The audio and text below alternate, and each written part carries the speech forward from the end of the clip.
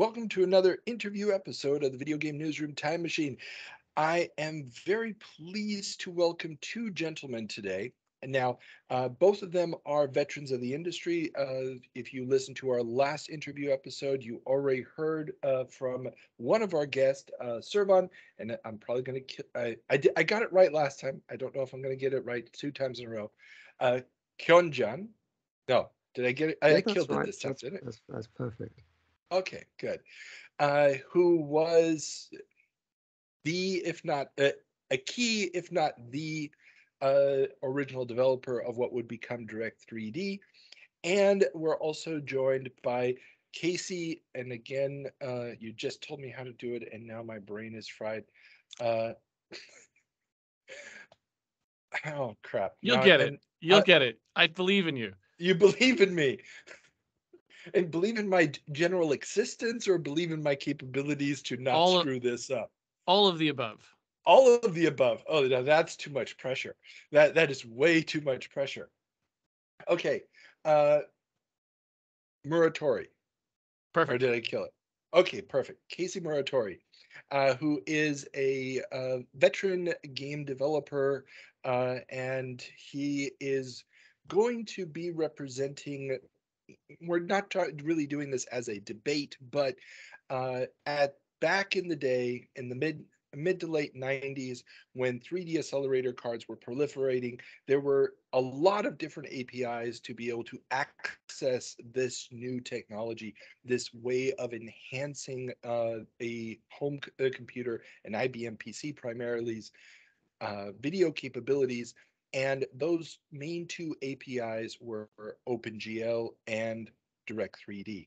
We have, of course, the creator of the original Direct3D and somebody who worked with and was a proponent back then of OpenGL. Now, though we're not doing the schoolyard battles, this isn't going to be a replication of Spectrum versus C64 or Atari ST versus Amiga type of nonsense. But what we do want to get is some historical perspective on where these APIs came from, what was their development, why were certain decisions made, what was the view back then of the pros and cons of those decisions, and try to get a little bit of perspective of how those influence the development of the video game industry then and today. So, gentlemen, how do you? I think we should start off with a general overview of where the APIs came from originally. Just maybe that'll give us some perspective because they did not start as creations for home hardware, correct?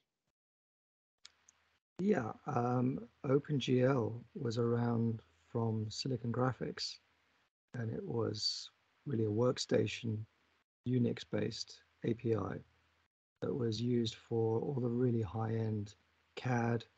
I mean, and if you wanted to do 3D, um, you would buy a machine like a Silicon Graphics. It was a dedicated piece of hardware, and OpenGL was the interface that you got to access that.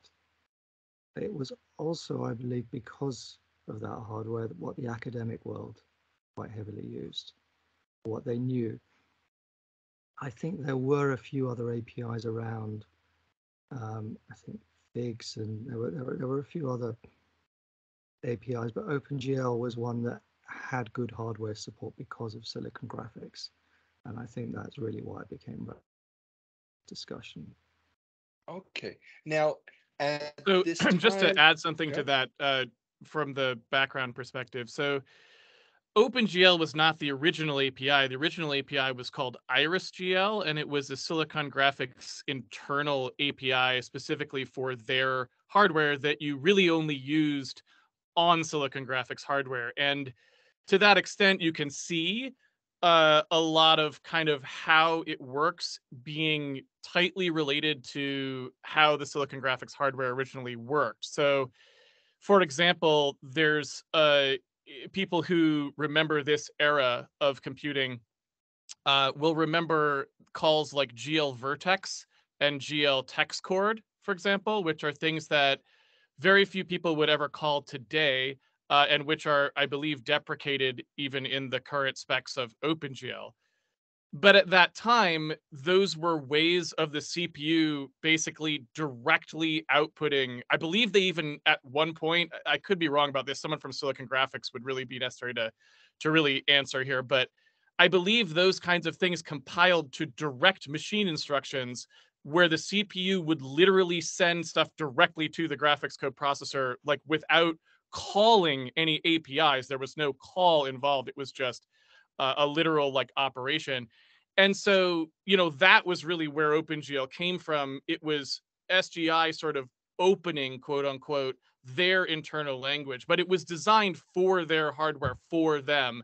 And basically the entire design, as far as I'm aware, was just basically done to support Silicon Graphics hardware, period. It was not designed as a 3D graphics API for a series of cards, which is more of what Servan was doing, right? Like it was not designed trying to be for multiple people, at least not originally.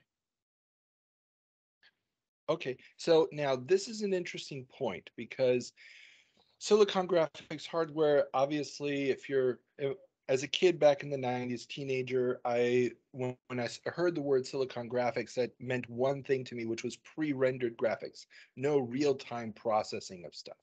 Now, from a technical standpoint, did that make a difference in the way the API, this OpenGL, was structured? That there's a certain way of getting the result if you're doing it pre-rendered, you've got time, or there's a certain way to do it if you have to do it in real time that would have influenced the architecture of OpenGL at that point. The OpenGL is more for the real time, for the hardware side of things. If you're talking about the pre-rendered stuff, what you'd be doing with the hardware is, say, positioning. Maybe it was even a wireframe model running in the hardware, or you could be filling it in, but then you hit the render button. So it was for the fast preview. And then the render would be pass it over to a ray tracer, and that would probably run on the CPU in those days. And that's what would be doing the pre-render, or there'd be a render farm of many SGI boxes that would be doing that. Yeah, okay. the reason you probably have that association with them is because Silicon Graphics workstations were the only thing with that kind of hardcore 3D acceleration that was sort of standard that you could buy with modeling programs on them. So things like Softimage or Alias. And, this is before Maya, but they had a thing called, oh gosh, and I'm forgetting the name, Alias.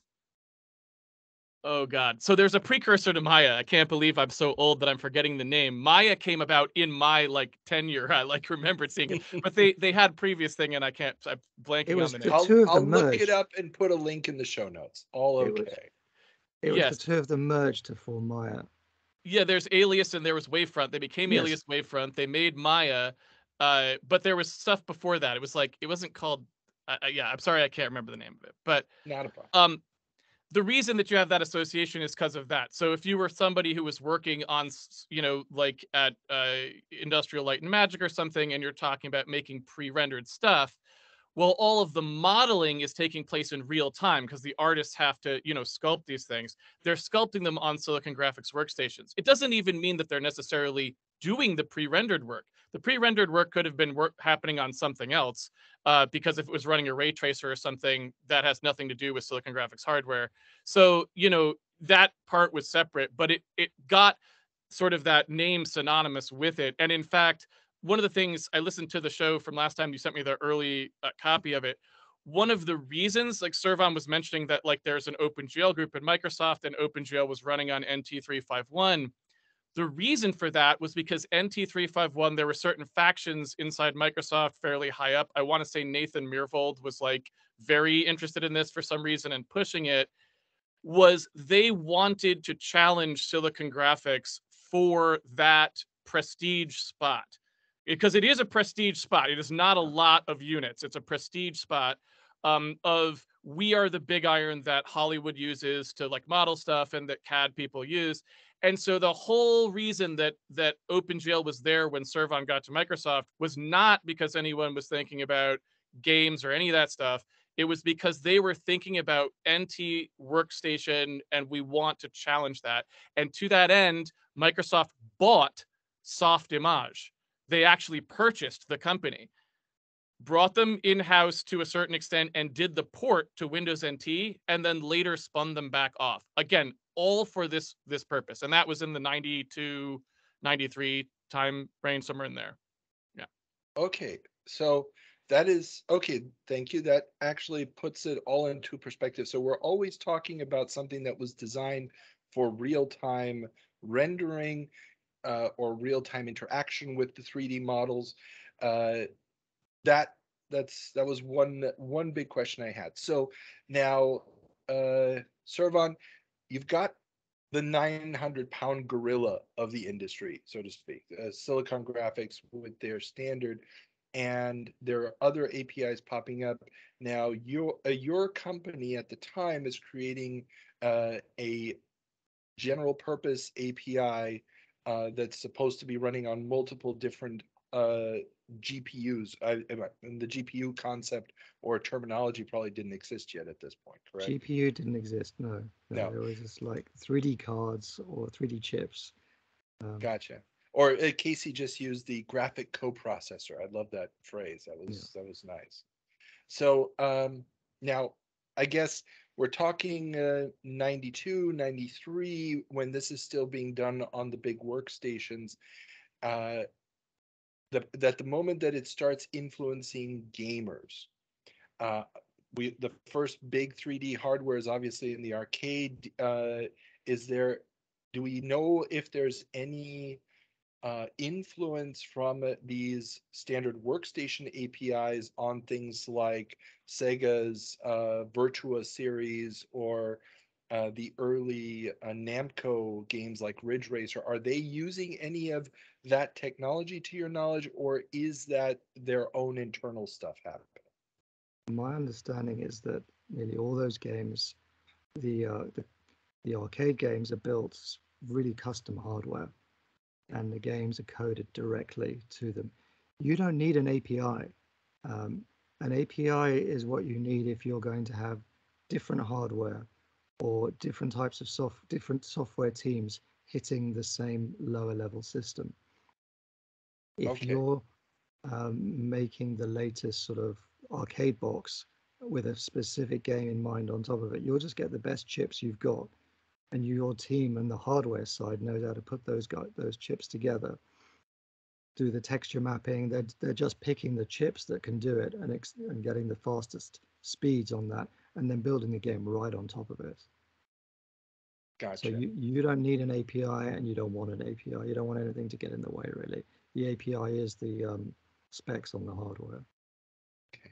So at what point then, and Casey, I have to ask, what is your role in the industry in this early 90s time period?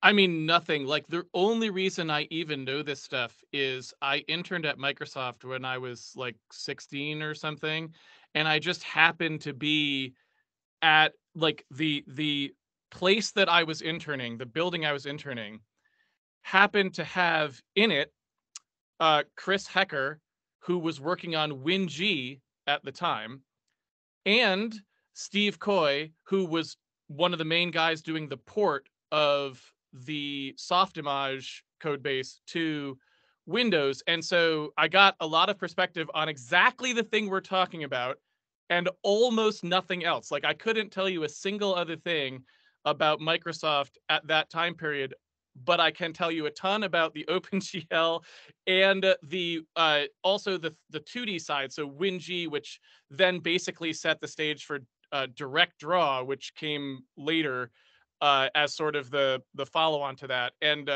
so I happened to see all of that stuff when I was very young, but I was irrelevant. You know, I wasn't doing anything interesting. I was just a kid. I didn't know if any of this stuff was good or bad or whatever. The OpenGL stuff happens a little later. I mean, the OpenGL Direct3D sort of squabbles happen later when I'm actually sort of more in the industry proper. But in the early times we're talking about now, and Servan's not at Microsoft at this point. This is before anyone's really even thinking about doing 3D for games in that way. It's not a thing. So, yeah. Yeah. But at this time, I was running Rendermorphics, and we were an API company. We were making what you'd now call an engine, but we didn't call it an engine in those days. We were making an API that games would use, and lots of other industries would use for 3D graphics. And in fact, WinG was one of the things we were looking at using, so there is some relevance there because it came Okay, out. and I gotta ask, okay, what was WinG? You said it was a precursor to Direct Draw, but I've never heard of it before. This is the first time I'm hearing of Well, WinG. like I said in the last talk, when you wanted to do games on Windows, it was not very doable. And one of the reasons to do that, say you had an image you wanted to put on the screen, you couldn't access the screen directly. You had to draw the image into one piece of memory and then ask Windows to take it across onto the graphics card. And that was a really slow process. So WinG was the first official method where games studios could actually write to the memory that was going to be used for the display. Am I right, Casey? Is that the best way of describing it? Yeah, I mean, depending on how much technical information you want to go into, because I know you said that was a little bit flexible, I can give you a more sort of like, I can give you an explanation of why this was the case if anyone cares. But if Yeah, not, we can move. definitely. Okay, Hit me if you guys got the time. sure. This is fascinating now. And Oh, are we talking Windows 3.1 at this Ye- point, or? yes, we are. So what happens in the PC space is, and you'll forgive me for not, I was a person who programmed on the Amiga before moving to PC, so I missed a little bit of the earlier stuff. But the landscape at that time is you have to kind of understand where CPUs are at versus like how much computation, how many reads and writes to memory are you going to be able to do per pixel on the screen, right? Because this is always kind of a very important thing to keep in mind when you're talking about history, because nowadays it's very common, the computing that people experience, it has the horsepower to do a tremendous number of memory reads and writes and a tremendous number of floating point multiply adds and all these other things per pixel on the screen. And it's important to remember that when we're talking about going all the way back and like the kind of code that Servan was writing, or what you know, people like John Carmack were working on at the time, we're talking about a massively scaled back to where you really weren't going to be able to do very much at all per pixel on the screen. Like the number of actual operations or the number of memory reads and writes you could do was minuscule compared to today. So you have to kind of shift your mind back to that period in order for a lot of these things that I'm going to say to make sense. But what you had at that time was games which were written on DOS. They would be able to put the computer into a standardized mode. It's called mode 13H usually, because that was the hex code. I mean, there's also called mode X. There was another one. Their chained mode was like, they had all these different names for different things, but there were different ways that you would turn on these modes that you could write to them. And one of them could do double buffered and one of them couldn't. And you should get an IBM PC person from this era to tell you the exact specifics of that, because it was a little bit before I switched over. But the point is, what they got when they switched into that mode was something where the CPU could write either to a single buffered or a double buffered 320 by 240 or something display, right? 320, 240. And this was standard. They could count on it being there in basically all IBM PCs. And that right there is the crucial thing. Now, nobody standardized what happens when you go beyond that. So graphics cards, there were many that could be in computers. The BIOS and everything always supported these modes. But when you started talking about 640 by 480 or 1280 by 720 or any of these other modes that they might have had at that time, graphics cards could do things differently. They could provide other kinds of interfaces to them that were not necessarily standardized. And as a result, what you had was, when you looked at a system like Windows, which was running on higher resolution displays, there was no standard way to just expose, here is the memory surface, or here is the pixel format that the display is going to be able to accept natively. Because unlike the previous like simple 320 by 240 modes, it wasn't standardized anymore. Now, again, you'd have to get a PC person on who like has more familiarity with that time period to tell you why this happened. But I guess it was just a lack of standardization. Maybe VESA wasn't doing what they should have. I don't Actually, know. I can give a little bit of background on this. The Okay. 320 by 240 standard was the VGA standard established by IBM. Yeah, but It's why it didn't carry, I don't know. Well, because there because weren't higher IBM reses loses in the the market. there weren't Because high resolution oh, sorry. there weren't high resolutions in the standards, so each different graphics card company was producing their own options for doing the higher res and higher A- color displays. And it had to do with the fact that once IBM basically gets dethroned and it becomes the Hmm. PC compatible, and you don't have one company setting the new standard and moving the ball forward one step at a time, suddenly it's herding cats. And this is probably going to be part of the conversation we're going to have about the APIs here in just a few minutes. Once IBM is no longer I see. the king, the wars about standardization between companies like Dell and Hewlett Packard and Chaos. so forth, those are battles that rage for years until they finally established what was known as Super VGA. I still remember friends of mine in this time trying to buy video cards, and it just becomes this nightmare figuring out, well, which game is going to work with what, and what can you actually run on this and which can't you run. And because the standardization gets blown out of the water when IBM finally it gets dethroned and is no longer making the calls. So now we get to the part that I can tell you correctly, which is what WinG was. So WinG is, we come to the point where Windows 351 and Windows for Workgroups, whatever that stuff was, that tranche right before Windows 95 comes out. So this is maybe 2 years before Windows 95 comes out, I want to say.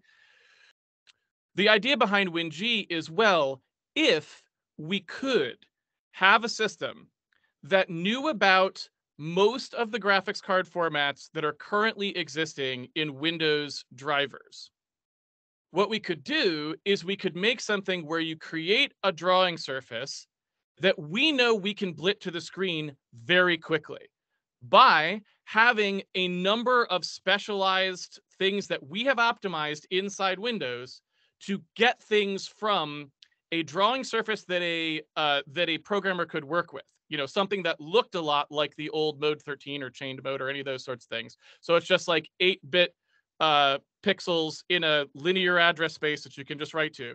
And we can get those to the screen very quickly. And so what that was designed to do was enable game developers to actually port their games, which had render loops that worked that way, right? That were writing to linear 8-bit per pixel address spaces, and get them onto the screen just like they could in DOS. And that was the missing piece, because prior to that in Windows, the only thing you had was a very slow, basically bitmap conversion blit that would be very slow and do like color mapping to the Windows standard colors, so it would look wrong. You couldn't do like palette stuff correctly or whatever.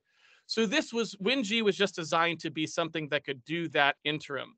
And it was replaced later by Direct3D, which was trying to do one better, which was say, okay, now let's actually have you be able to write into a memory mapped, like a thing that's actually going to be read directly, potentially by the card or something like that. But WinG was the first step towards getting those fast splits so you could do games. And that's why it was created. It was created by Chris Hecker literally on a whim. Like he literally just, he wasn't supposed to be doing it. I think he got in a lot of trouble for it. It But was totally needed, and at the time, the API that we were supplying used to have a whole load of drivers on DOS for doing this, and on Windows, there was some undocumented system calls into Windows that leaked out, and people found out about them. And we were able to, before WinG came out, we were doing something very similar to what WinG was doing, and providing it as a Windows 3.1 driver. So, but that would mean if the game used that, it wouldn't handle Windows any Windows updates, because it was using undocumented under the hood stuff. So as soon as WinG was out there, you now had a legitimate method for doing this. But it was so important to do, we had to find a way to do it. And this, like, just so I understand it. So here we're talking about games that are software rendering, basically, running, moving stuff between CPU and video card, but the video card is essentially just outputting it to the screen. There's no actual processing of Yeah. sprites or anything Like like this. just now, when you think about video cards for games, in those days, the video card was dealing with how many colors and what resolution you could do. Whereas now you're thinking about how fast the triangles and the texture mapping. What was special is just more colors, more res. Gotcha. And Okay.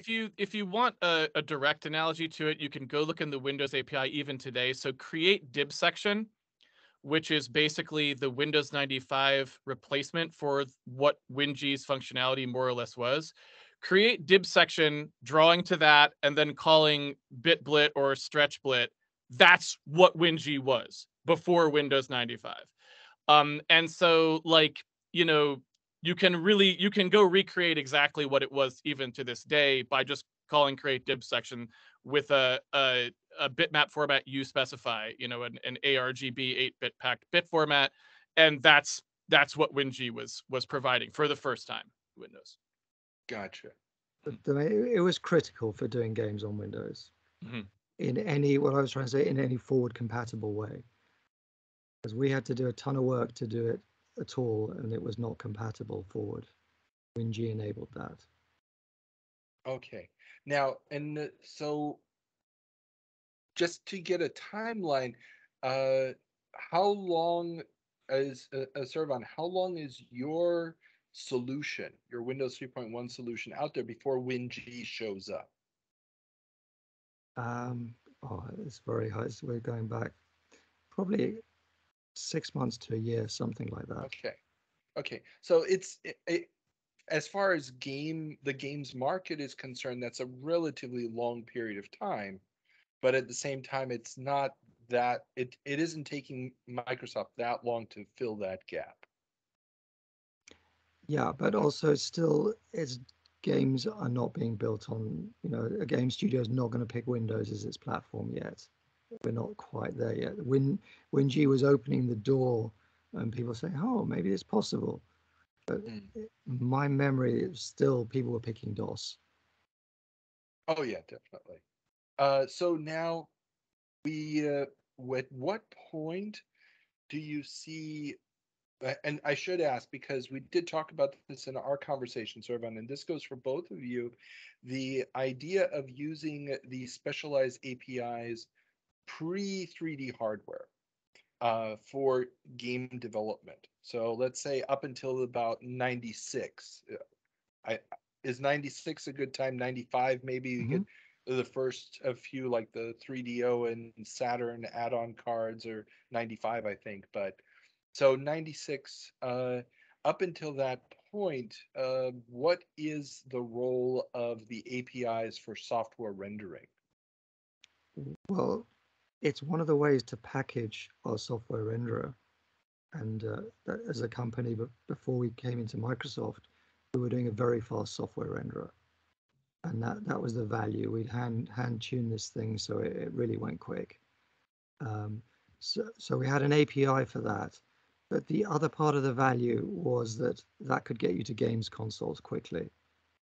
So if we ported it to a games console, you could write something that on a PC on DOS would hit the software renderer, do some great graphics on DOS, but if you could also move it to a console more quickly.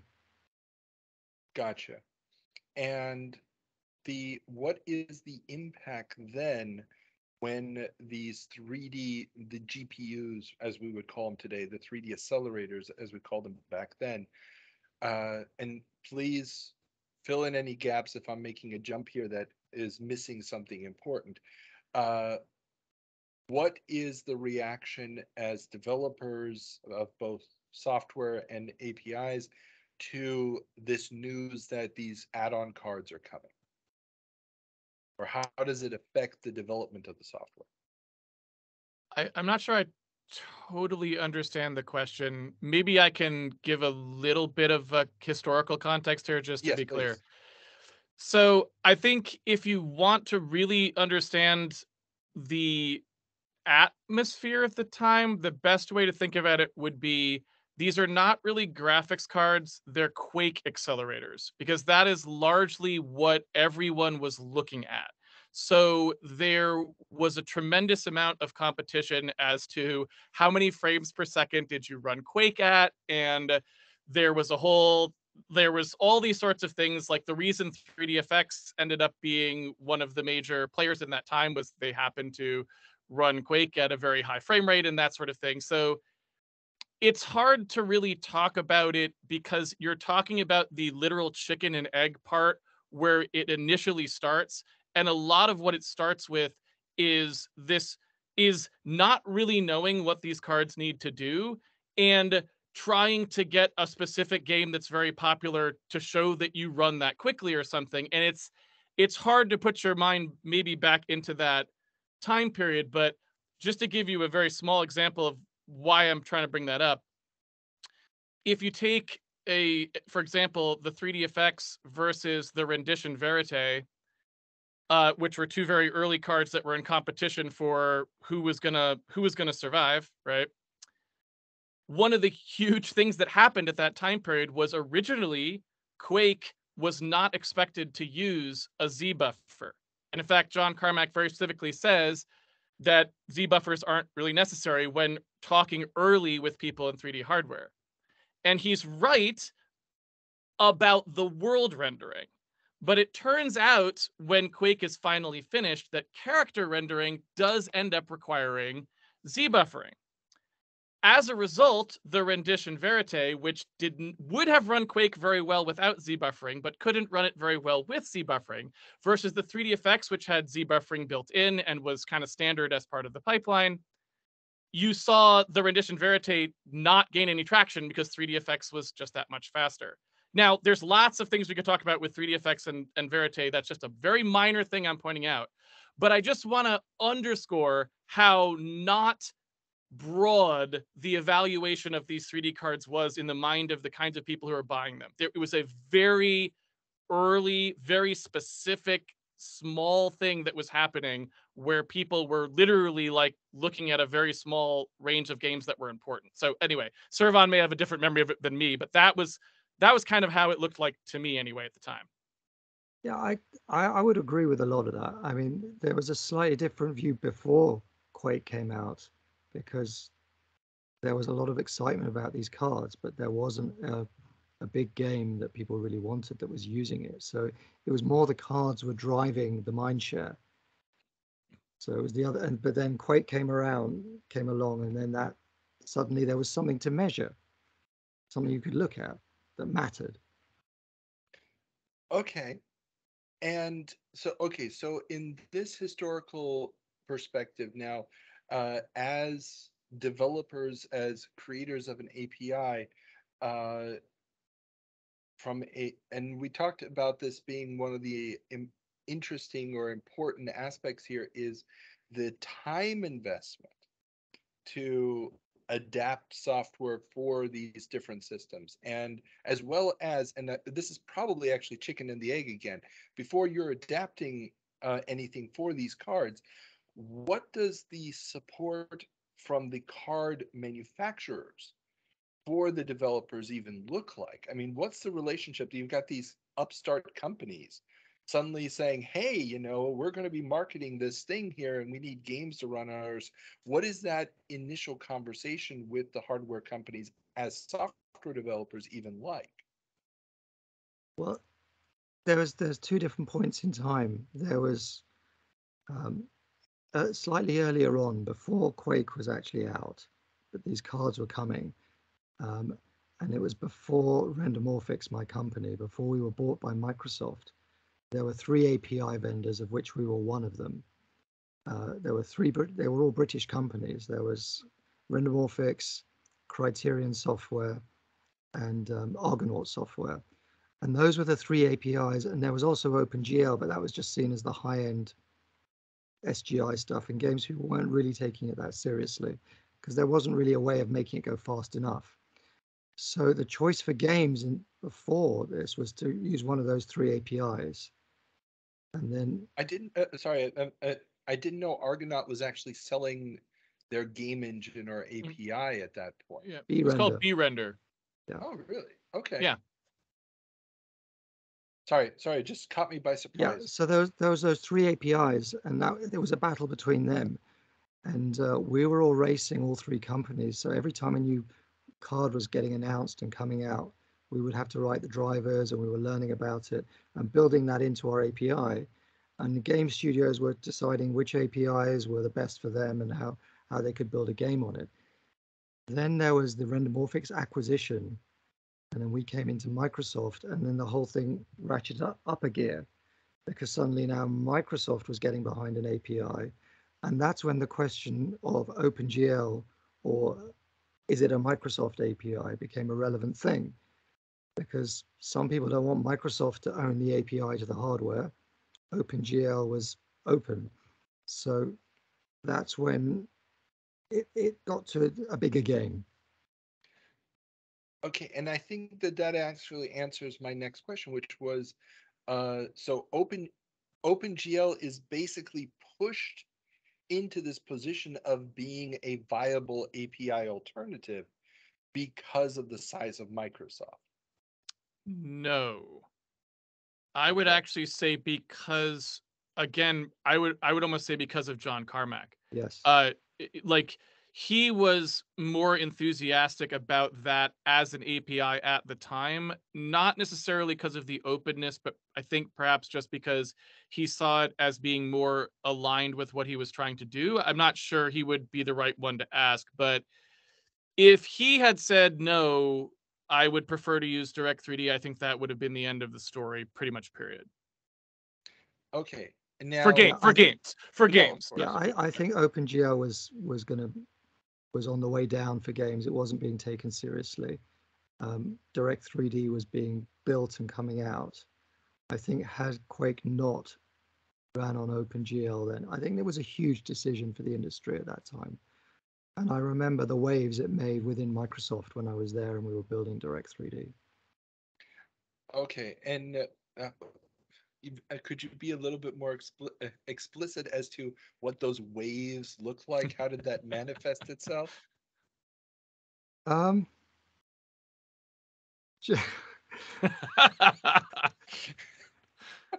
Some people were upset. It's hard to say. I mean, it was just a realization there was going to be two people in the game. I mean, Okay. before this happened, it was going to be a slam dunk. Everyone knew it would be Direct3D. Okay. And it So, was John Carmack with what he did with bringing Quake onto OpenGL, brought OpenGL into the game. Absolutely. okay. And looking back, you know, it's probably a good thing.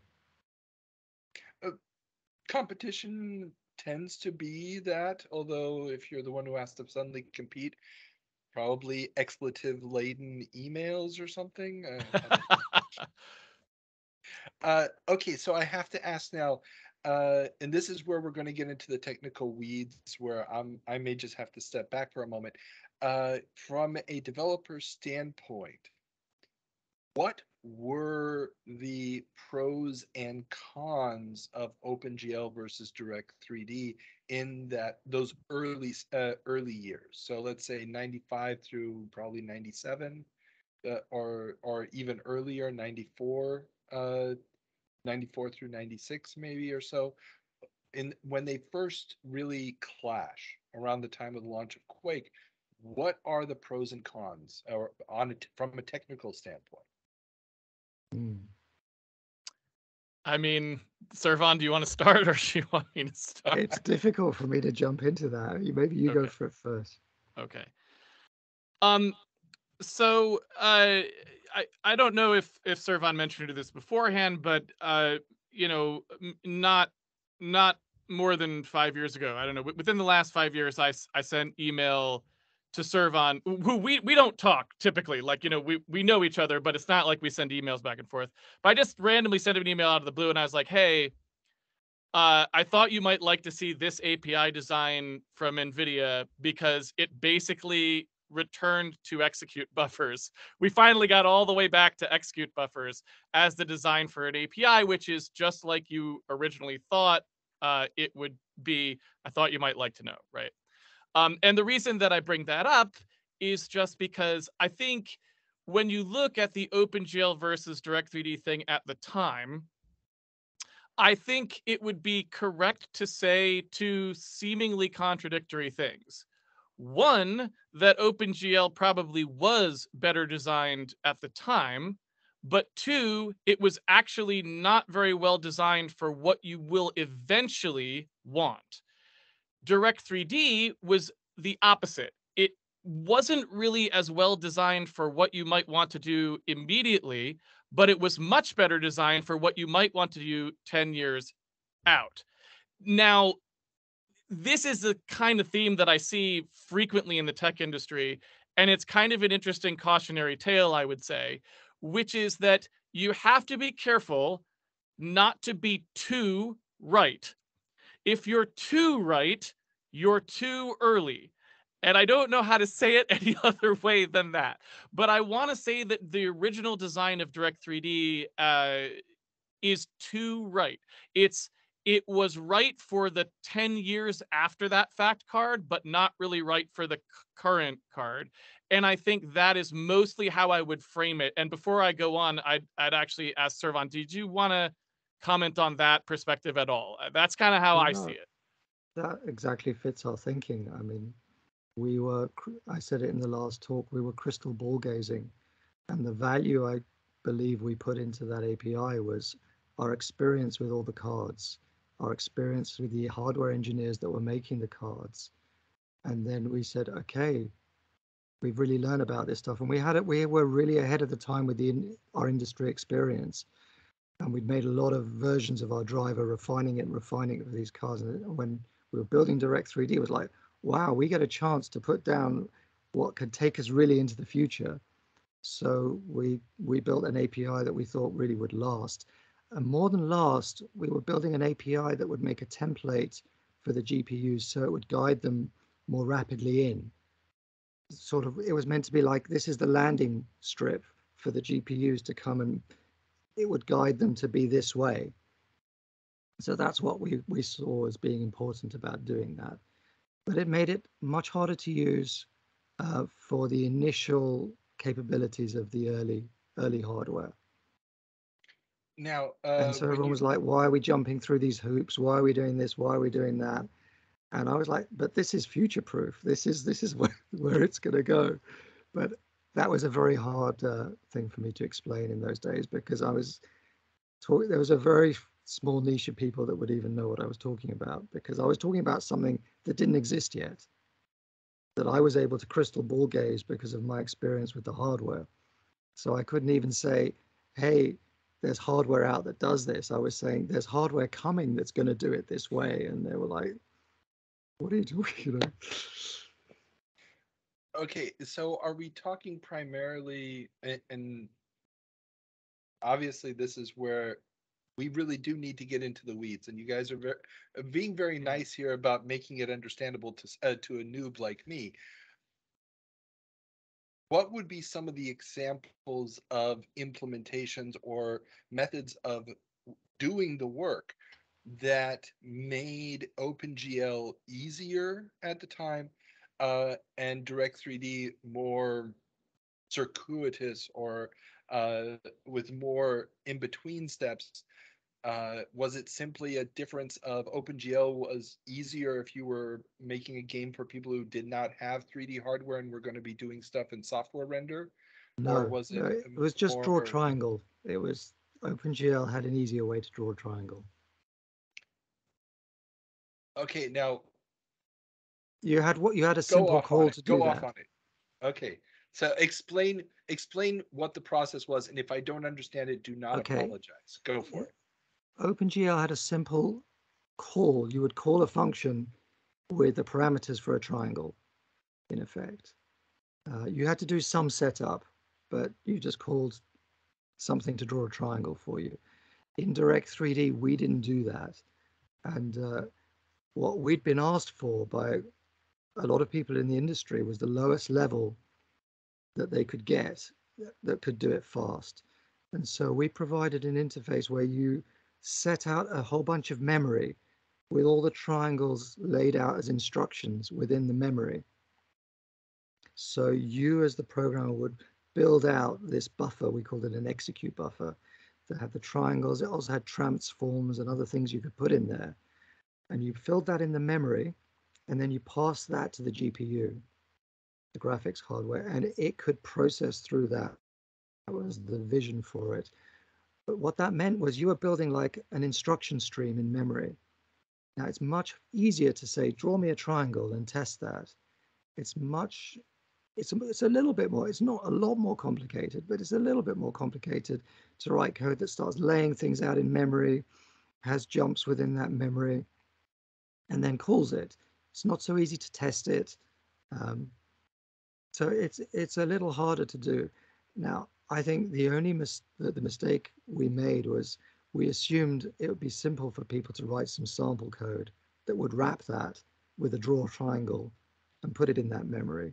And we didn't provide the sample code for that in Direct3D. And we could have just had a layer of sample code that's just said draw triangle that put it into memory, because that's what other drivers had to do anyway.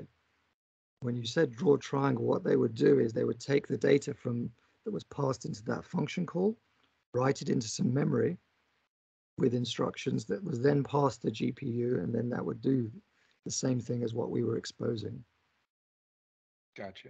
And Casey, you said that the execute buffer has come back around and that this was a future proofing. Can you explain what changed or why that is now an idea whose time has come? Yeah, I would probably part ways a little bit with Servan here and say that I don't know that it was only ease of use. So there is a cost to the execute buffer as well. It's not a huge cost, but it is a cost, because what you are doing there is you're sort of saying, well, there's going to be this prescribed way in which we're going to get these things out to the card. And in order to really take advantage of this, we're going to have to do some things like standardize on how the matrix format works and what kind of computations are going to be going on here. And again, you have to cast your mind back to, I keep saying this, but it's true. You got to rewind back to what these cards actually were at the time. And I would very closely compare OpenGL Direct3D with that 3D effects rendition verite difference there, in fact, as well. And the reason I would do that is because if you looked at what cards actually were at the time, there were two different types of cards that came out at that time. And maybe saying types is a little bit strong because the rendition verite may have been the only line of cards that was doing this. I don't know if there was another. So I maybe would say there was the rendition verite and then there was all the rest of the other types of cards. But if you look at what the design of those cards were, a rendition verite was basically just a CPU on a card. It's literally just another processor that you plug into your computer. And so in a lot of ways, it's exactly like what a GPU is today. Now, it doesn't function exactly the same because there's a lot more complexity in a modern GPU. So, take that with a huge grain of salt. But the fundamental idea of this is just a processor sitting somewhere else with its own dedicated memory that processes graphics commands, no matter what they are, no matter how complicated and weird they might be, we'll just do them. That's what a rendition verite is. So very similar to today's GPUs in theory. Then there's everyone else's cards, and that's like a 3D Effects Voodoo or the NVIDIA NV1 or whatever those cards were. And these cards are like literally just pixel stream processors. So all they do is they literally have like a little pipeline that basically says, okay, do like a bilinear fetch, compare with the Z buffer or something. Well, I guess you would do the bilinear fetch after. So you can, read the Z buffer, compare the Z buffer, bilinear fetch, blend the pixel, write the pixel. And it does like 2 pixels at a time or something. I think a Voodoo does. I don't really remember. And I think the Voodoo 2 could do like 2 bilinear fetches or something so that you could do Quake in one pass, blah, blah, blah. Like it's a bunch of nonsense like this. And so when you look at the difference between those two cards, the 3D effects was a much better idea for that era because since they picked a fixed function, this can only do one thing, right? It only can do this one operation. Mr. Game developers out there or whatever, please make it fit this thing exactly. Like write your output to match this one thing we can do. That allowed them to run much quicker because they could do this like fully pipelined, complete system for just getting those pixels filled as fast as possible without needing any of the other elements of a normal processing unit. The rendition verite, on the other hand, actually had to read instructions, and it wasn't, as a result, very pipelined. So it stalls a lot on like what you're doing and takes a lot more cycles per pixel. So even if they ran at the same clock rate, a rendition verite would just go slower because of the fact that it couldn't be as seamlessly woven together, right? Because when you know exactly what something's going to do, you can save, right? Now, the reason I bring up that dichotomy is that's sort of the same thing as D3D and OpenGL at this time. In exactly the same way, I would argue that rendition verite was the quote-unquote correct design, because that is how GPUs are designed today, right? In a very similar idea. You had to get to a certain point of maturity as to what a GPU can be expected to be doing before those trade-offs actually lead to higher performance. Right. Now, the same thing is true with D3D and OpenGL. D3D is basically incurring a cost both in the design phase, meaning the API is more complicated, but also in the processing phase, because you have to build these execute buffers with a prescribed format. It can't all be hidden behind a single curl where the driver can do whatever optimized thing it wants to do for its thing. It's got to read a common format, like all this stuff, right? There's a lot more complexity there that you pay for. In a modern world, the benefits you get from that extra complexity far outweigh the drawbacks in terms of performance. But in that day and age, right, because you were trying so hard just to get 30 frames a second on simple graphics, that fat isn't there. You don't have the room for it, right? So a lot of people look at those two, they don't go, well, I'm going to make trade-offs here. I'm willing for the game to run a little slower because I want this to last, right? They can't do that at that time because it's just too tight. And so both things, the verite and D3D's execute buffers, are just a little too early, because what they're doing is they're looking at an era where the GPU is going to do a lot more than it does today. And before it does that extra amount for you, it's just pure waste that you're doing these things compared to the fixed function version. And that's why I said at the beginning, there's a cost to being too right. If you build the thing that people are going to need 10 years from now, sometimes you actually lose because nobody's caught up with you. Like it doesn't, right? And it's unfortunate, but that's the reality of needing to get game performance today instead of doing the right thing for the long term. So, Case, now you've provided all that information. That's exactly how we were working. When we were building the execute buffer, it was the verite that was encouraging us to go in that direction. We were working with the guys at Rendition, and we had the 3DFX card, and we could see this was a powerful beast in comparison, but it would have sent the APIs down a very particular route. And we were being told, build a general API that's going to future-proof us. So we needed to make it broad, and then verite was there, and it could actually do it. But we were seeing it was slow. So when we actually had the driver up and running, it just couldn't match the performance. But it was doing the generalized executes. But that was the reason. Had that chip not been there, we would probably have focused more on one particular direction. But because it was there, we thought we could do the jump now. And we thought next generation, they're going to sort it out anyway.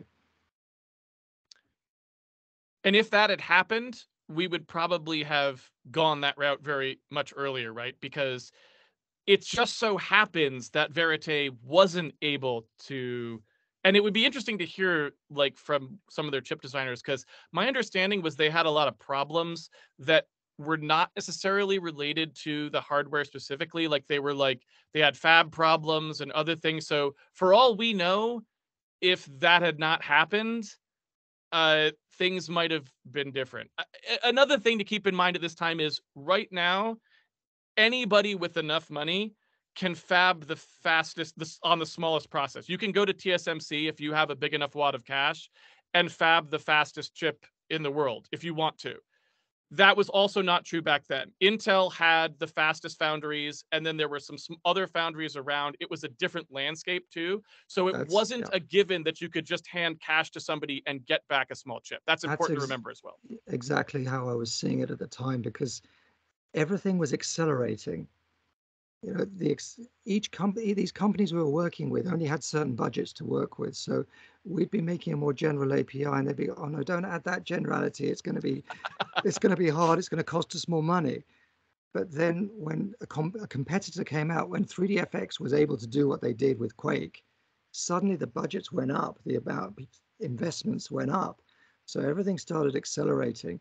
So had we had the execute buffer be the way to go, it would have accelerated quicker. We'd have made a jump quicker to that format. But there was a more circuitous route we had to take to get there. Gotcha. So I was just hoping to short circuit that journey. Uh, and it was for a while the leader in this market, is at least on the consumer side, or at least that was my perception at the time. You guys may have had better access to sales numbers than me as a player, but it was also one of the cheapest ones. That's one of the main reasons why that was my first 3D accelerator. Now the Glide API, if is calling it an API the correct term? Yes. Yeah. Okay. So the Glide API is really just doing this one main thing, one major change to the games, and the I guess my question is, what is the reaction inside the industry as far as game developers and API creators to this success? What is the decision like if you're a game developer as to what are you going to support? How much does it cost to support multiple APIs? Is that even an option at this point? You don't want to support multiple APIs. Either you're going to make a wrapper and you make your own API that talks to the two APIs below, but you've got to pick, really. Okay. I'm not sure I quite got the question. I'm sorry. So you're asking about how Glide specifically affected the industry, or? Yeah. So, for example, if Glide is really just doing this one thing, and you're now gonna make a game, do you build it around the idea that you're just going to process the 3D, and again, I'm probably misunderstanding. Things were this, so evolving very fast. The APIs were changing. Like as Casey said, there was Glide, but then OpenGL came out with Quake running on the 3DFX. So suddenly there was a more general purpose API. Everything was within about a year or two. There was a lot of changes. So it was very hard as a game developer to build and make the right decisions because the floor was changing all over the place. And I guess I would point out a slightly related thing, which is Glide is really just OpenGL. I mean, it's not exactly, but it's very close. So game developers weren't really faced with like a huge like, oh, there's D3D and Glide and OpenGL. It's more just like Glide and GL because Glide is basically the same. So Glide didn't really complicate matters in quite the way that maybe it would have had they taken like a drastically different approach from both Servan and Kurt Ackley. And like, so it was like this, totally different thing. It really wasn't. It was more just like a GL light is how I would maybe describe it. It's not that different. than GL. Okay, so that actually then that explains it. So, and Servan, you were just saying how the territory is constantly changing, and around this time also development times for games are getting longer and longer and longer.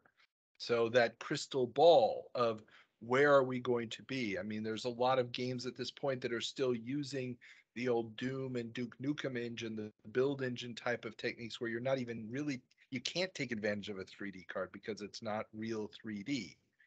And those games are still coming out after Quake and similar titles just because they were in development for so long. Mhm.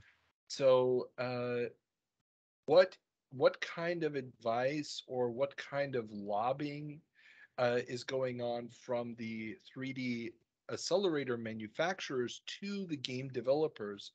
Uh, is there camps? Is NVIDIA Yes. supporting OpenGL? Is ATI trying to And back Direct3D? What you what does the politics of that and you got to behind the throw scenes in look? the PlayStation into that as well, And let's throw PlayStation into that because as that was well. there and it was doing. It didn't have a Z, but it was sorting its triangles, so you were having to deal with that as well.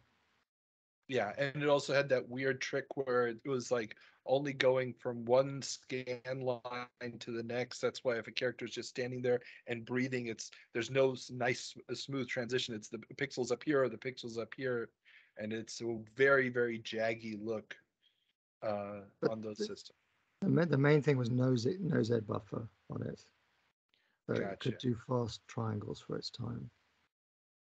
That So may So what you're talking about may just be like no bilinear filter, might be what you're talking about. I'm not sure what you're talking I about, though. no, I it oh sorry, I watched a video explaining it a while back. I think it was only using integers, Oh, so okay. like it Integer couldn't do it in, but transforms. it Yeah. was only doing integer transforms. This was one of the ways to speed up the process. yeah, yeah, that's And how a lot of the old engine, our old engine, the fast, we would have an integer pipeline. It's one of the things we provide for people. All the old games did it that way. mm, There would yeah, be fixed point mathematics for all of the mhm, 3D. gotcha. So, but back to the question of the politics. I mean, uh, John Carmack decides OpenGL is the way he becomes the evangelist. He becomes the face of OpenGL. And what is happening on the Direct3D side? I mean, does this split the game developer community? What's the fallout? Well, I mean, there's a lot of things that happen here, and I guess I don't know where you want to go with that. So, Go with first of all, whatever yes, you think is relevant. okay, there's obviously a lot more evangelism of all kinds in that era because games are like more nascent on these platforms, both in terms of on 3D hardware and on Windows. Because before they were all just software graphics on DOS. That's what games were on a PC. So everything is emerging. The platform, like Windows, and the graphics cards are all emerging, and they all have a lot of evangelism. And the easiest way I can illustrate that, I think, is to point out two things. One is that everybody I knew, including me, who was a nobody would have known who I was or anything. So I'm just a random guy, had like stacks of graphics cards on their desk that just got sent to them. You would just get, your company would get 16 NVIDIA cards would come in a box, right? That never happens today. I mean, I don't know, probably only the very highest end of highest end people are getting graphics cards sent to them for free anymore, right? It's just, but literally stacks of everyone would just send you, here's N of this, here's N of that, right? And you would just get these boxes. And even if you're a small game developer, maybe you get less, but you get one in the mail if you know anybody at all, right? And so that's one thing, just to underscore how much they were trying to get you to use these things, because they knew that if you had that in your dev machine, your game would run well on their card. So they were just like, put them in your machines, please. We will send you them as soon as they're out every time. Here you go. So that's one thing. And number two, is that at this time, for example, on the platform side of things, Microsoft used to have the most elaborate, most ridiculous developer parties that you've ever seen. They had one where they turned all of the Red West campus into a giant haunted house, and Guar performed in a custom giant, like, weird monster suit that they had made. They had a Roman gala like thing at the GDC where they had all these giant tables full of food, and Alex St. John was up there dressed in a toga. I mean, it was ridiculous. I mean, I would walk into these things and I'd be like, what the heck? Like, this is the most undignified thing I've ever seen. And you know, it was definitely very different, because you can't imagine today. You could imagine a party like that, and you could imagine evangelism like that, perhaps, but it would not be for this. It would not be for trying to get you to use an API for games, right? It would be very unusual for that. Maybe crypto, right? Like today, that would be crypto. They're trying to get you to put NFTs in your game, right? That kind of stuff was happening for this. So if that gives you some perspective on what we're talking about here, it was like that in terms of evangelism. I don't know if that answers the first part of the question, maybe. It gives me a very good idea of the extent of the efforts. It also Okay. creates a very weird connection, universal connection between crypto and graphic cards going way back. Yeah. And excessive partying. So there's something about graphic cards and outlandish claims and evangelism. Perhaps. I'm but, sorry, I forget what the rest of the question was. You can. Well, I just wanted to answer well, that part yeah. first about the evangelism. If you had a different question. And I think that answers the question. And Servan, since you were at Microsoft, maybe you can give some insight into the thinking and the politics or the decision making that was going into basically hiring Guar. I was not involved in the evangelism side of things. I would just hear what was happening, and there was some pretty crazy ideas. Okay. Now so as a developer, if you're basically being flooded with this imagery, getting handed all these video cards, what is the deciding factor, or what are some of the deciding factors on which of the APIs to support? So, in some sense, I think that a lot of it really didn't end up mattering all that much, for the reason that it ended up coming down really to matters other than these. The way to think about it, I think one way to think about it, and I don't know if I'm right or wrong about this, I'm just trying to form a pattern out of it, would be this exact time period also overlaps with where you start to have a lot more developers involved in the engine side of things. Meaning, if you look at what happens today, you're not going to have an engine team of 2 people, probably, unless you're like an indie game developer, right? Uh-oh, we've lost. Are you still there, everyone? Yeah. Okay. Yeah. So you're probably, you know, if you look at someone like, you know, you talk about like Rockstar or Electronic Arts, right? They have like dozens or hundreds of developers who might be touching the engine side of things, at least dozens, right? So if you look at going from a time period where 1 or 2 developers might make it the engine, meaning they're actually working on the thing that renders triangles on the screen and so on, to one where we're talking about like even just the core graphics team might have 10 people on it or something. When you get to that point, suddenly supporting multiple graphics APIs is like a non-issue anyway. You could just do that if you wanted to. Like, we can support all these APIs. We don't care. It's not a big deal. We can assign some guy to do that and it's fine, right? And so really what I would say made the difference was mostly the fact that the reason, for example, I think D3D is really the more used API on Windows now, is primarily just because the support was better. Microsoft did a better job supporting it.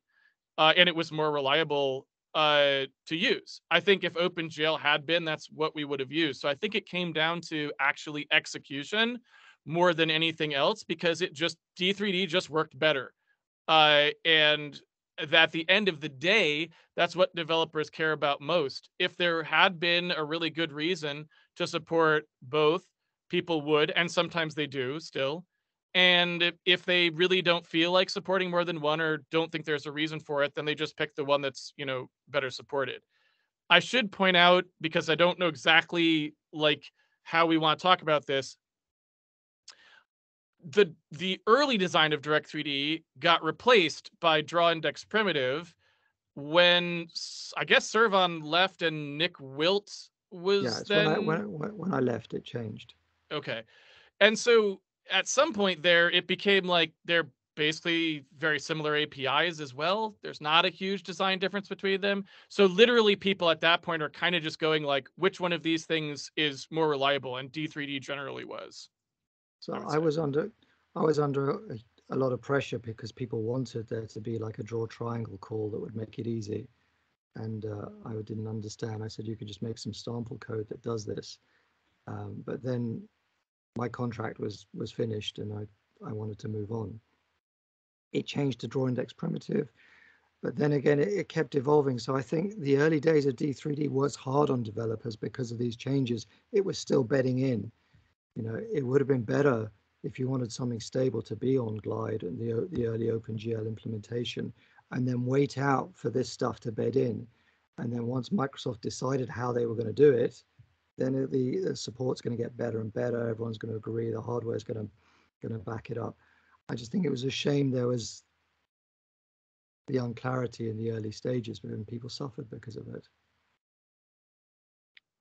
Understood. Now, I guess that, do you think, in retrospect, had Microsoft not been backing it, would that API have had the chance of surviving long enough to get past that?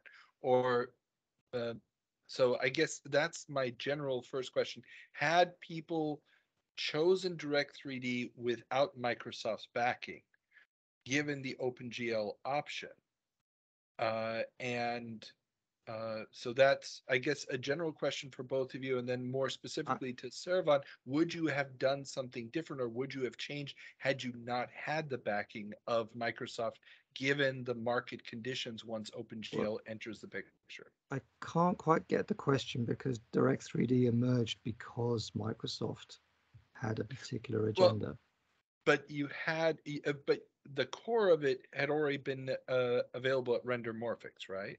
Not really. We designed the execute buffer thing for what Microsoft wanted to do with hardware, as Casey Okay. described. Okay. We saw Microsoft wanted to build hardware into the future, lay out the groundwork for that, and that's what we did. Then the stuff with Glide and started happening, and there was a pull towards the games right now rather than something slightly more long term. And then the API was sort of trying to find its feet for a while, so it needed to change, and it morphed, and then it stabilized in later versions. Okay. But all of that was really the early days of Microsoft trying to find out where it was trying to place itself with this, and the hardware was still forming its shape. The shape of how the GPU was going to talk to games was still forming, whereas individual games, they just needed something that worked, that was stable. Right? The draw triangle was the right way to do that and buffer you from these changes. But the driver model, which was the critical part, that would enable the GPUs to evolve to a more sophisticated level, that's the part I was interested in, enabling a driver model that would give the GPU manufacturers the most headroom to move forward as quickly as possible. That was my job. So I built D3D for that. Okay. And okay, so and I'm sorry, I for some reason that I was thinking that the execute buffer concept, for example, was something that predated the takeover by Microsoft. No, we had a different way of doing things. There were some ideas where we would do that, but it came about from us at Rendomorphics supporting various chips, the rendition being primarily one that allowed us to go in that direction. And then when we came to Microsoft, rendition was still around and going strong, and it took us in that direction because it fitted with the requirements we were given as developers to build Direct3D. Gotcha. So, and to the question from a developer standpoint, had Microsoft not been backing it, would the immediacy of quick results for the hardware of today made Direct3D less attractive than it ended up being? I think you would have got a lot more API wars because if Microsoft hadn't backed it, there wouldn't be Direct3D. There would be Glide. There would be the other hardware companies providing their own APIs, and they would be partnering with. There were 3 companies at the time, so there'd be 3 APIs plus OpenGL. So there'd have been 4 APIs. Yeah. I mean, if you want to choose. Oh, sorry. Yeah. If you want to talk more broadly about kind of the situation we ended up in, I would actually say that if one other thing that was not known at that time that is appears to at least to be obvious today is in the world of Windows gaming, there are only 3 chips you will ever run on. You're either going to run on an NVIDIA, you're going to run on an AMD, then ATI, or you're going to run on an Intel embedded chip. Like, that's it. There's nothing else to run on anymore. And so if you look at the way things went, it's entirely possible that a better choice for everybody, if we had known that, would be, hey, GPU manufacturers, you just provide your own API for your hardware, because as developers, we'll just program to those 3 APIs, and we'll just have a backend for each of those. That may sound ridiculous, but if you look at what happens today, we basically do the even worse version of that. We have to program to like Direct3D, but we have to tune it for each of those vendors. Then when we port to Mac, we have to use Metal and tune Metal for each of those vendors, right? So you have like these weird, like, you're now doing way more work than if I could have just taken one thing and known anywhere that this card is, whether it's on Mac or Linux or PC, I just program it the same way. That would have been way more efficient. So if we'd just gone with GPU APIs, it probably actually would be a better world. But back then, when you were looking at it, what you saw was like, oh, there's all these other vendors. There's S3 and there's Matrox, right? There's these, we're thinking 5, 6, 7 video card manufacturers are going to be in the mix, because that's what's been happening, right? That's what was happening when these cards were only 2D. And so I don't think anyone at that time could have predicted how challenging 3D would have been and just how few people would end up surviving. So nobody would have thought that was a sane plan in those days. But in retrospect, man, it would have saved a lot of effort. But there was no way to do that then. That's only something you could have said today, right? Yeah, I agree with that.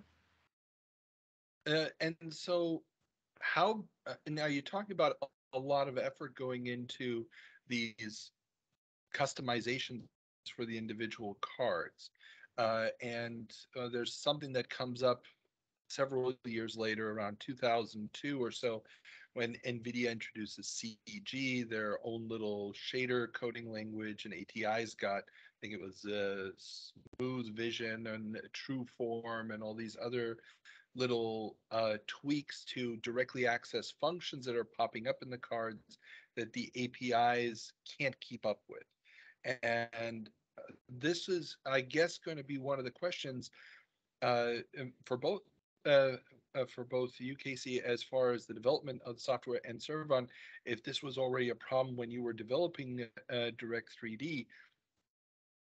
The cards chips were getting updated relatively quickly, and the iterations of the chips were coming out, if not yearly, more frequently than that, and each time with slightly new functions. How did you guys approach trying to add functions to the API or adjust the API for all these new chipsets and new functionalities that were coming out? Was this just something that, well, the API had these functions built in for software and it just had to be rerouted through a driver to the hardware, or am I completely misunderstanding the problem again, which is definitely a possibility? Well, these conversations happen quite early because if IHV, the hardware vendor, is going to add these new features, they'll be talking to you at Microsoft or very early to make sure they can get them in. So you'll be hearing about that, and if it's going to cause a problem for the API, they'll be talking to you before they've started committing big resources to it. So they'll those conversations will be happening. You'll at Direct3D, we'd be putting in support for them, or they would be rethinking how to do what they're going to do. Gotcha. And from a developer standpoint, the number of effects and so forth that you want to add or activate, I guess, in the games, how do you even adjust for that? Is it just, add it all in and let the player tune stuff until they get the right frame rate? Or what is the understanding of, how current do we have to be at the launch of the software? Well, it depends really on what time period you're talking about. It gets progressively less important every year, is I guess the way I would say it. So with the initial release of Direct3D and the 3D effects, the Voodoo and the rendition Verite and all that, I would say that at that time you wanted as little difference between what you were doing and what the hardware was expecting as possible, because every little last drop mattered. Because this is a time when games barely looked like anything, and they were big, like giant polygons on the screen with very low resolution texture maps running at a low resolution on the screen. So anything you could do to improve what was going on was a huge deal. I mean, things as simple as the Unreal Engine started using detail texture maps, which is a second texture fetch that shows up at a higher frequency than the main texture to add a little more detail to textures, was a huge players. This was a huge deal at the time, right? Like that was, oh my God, amazing. No player knows whether you're using detail textures anymore or anything like that. That's like so far from, so I think, but at the time this was like, oh my God, right? So, when you think about stuff like that, it goes from there to today when you can release a pixel art game in 2D that's like, game of the year or something made by 3 people or whatever, because at some level, the industry now just kind of assumes that there's some juggernauts who output these like very photorealistic games with lots of art resources plowed into them, and then there's a smaller end that just does their own thing.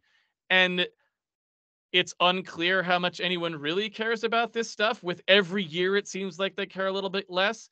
So there might be some argument to saying that, like, yeah, if you're Sony and your first party, if Guerrilla Games really just bears down on the PS5 hardware and gets this amazing looking Horizon Forbidden West out, that's a great thing to launch your console.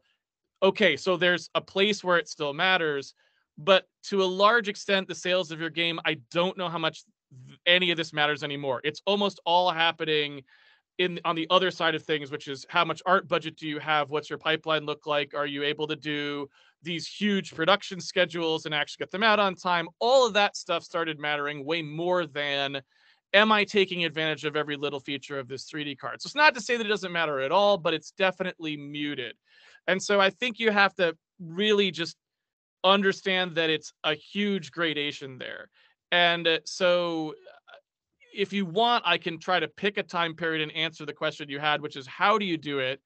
But I think it's more important maybe just for the takeaway to be that it matters less and less in a lot of ways. Gotcha. And I think that transfer over time is probably, as you said, the best takeaway.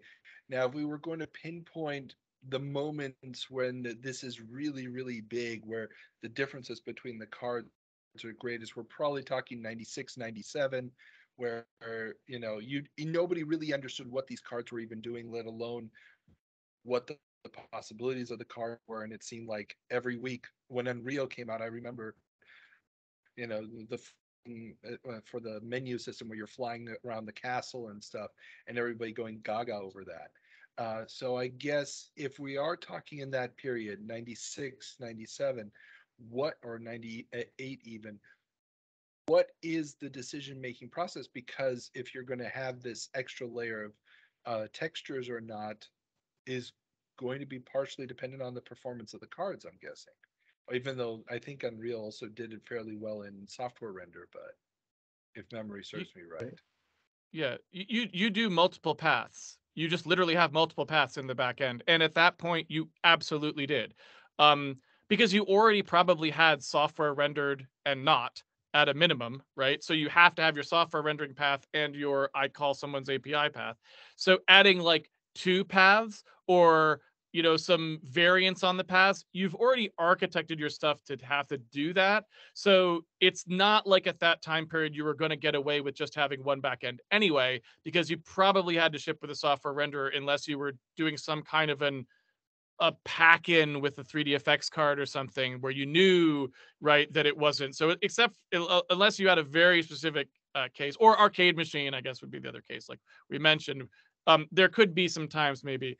Similarly, if you were console exclusive, if you were only going to be on a PlayStation or only going to be on a Dreamcast, a Saturn, or whatever, an N64, then you knew that you could have just one back end. But in general, anyone who does cross-platform development already had to do that kind of stuff. So it wasn't really that big of a deal, I wouldn't say, even then.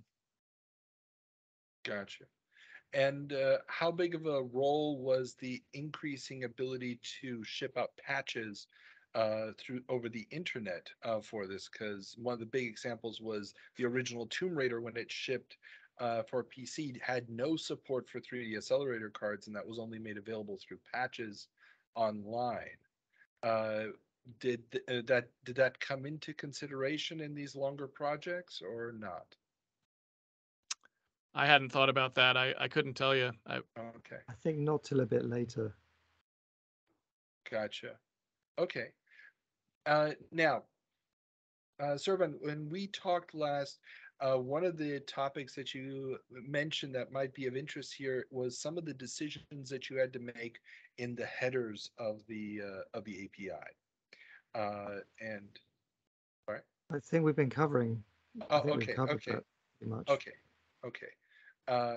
Then I guess, and this is where my knowledge of it is getting out. Is there any more larger technical questions with the original start, those early periods of the APIs that uh, bear analysis here?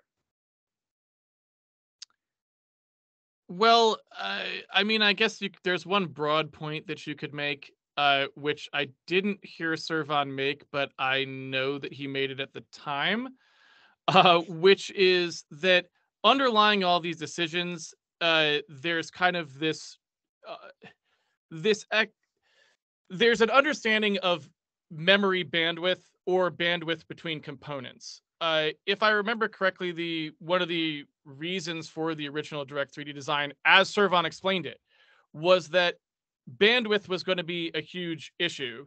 So you wanted to be able to minimize the amount of bandwidth that you are taking from the host to the graphics card.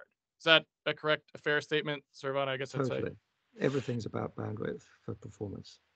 And so I think that was something that wasn't really mentioned, but it underlied the design of the original Direct3D, and it's what motivates a lot of the current design as well, which is why I said it kind of comes back around.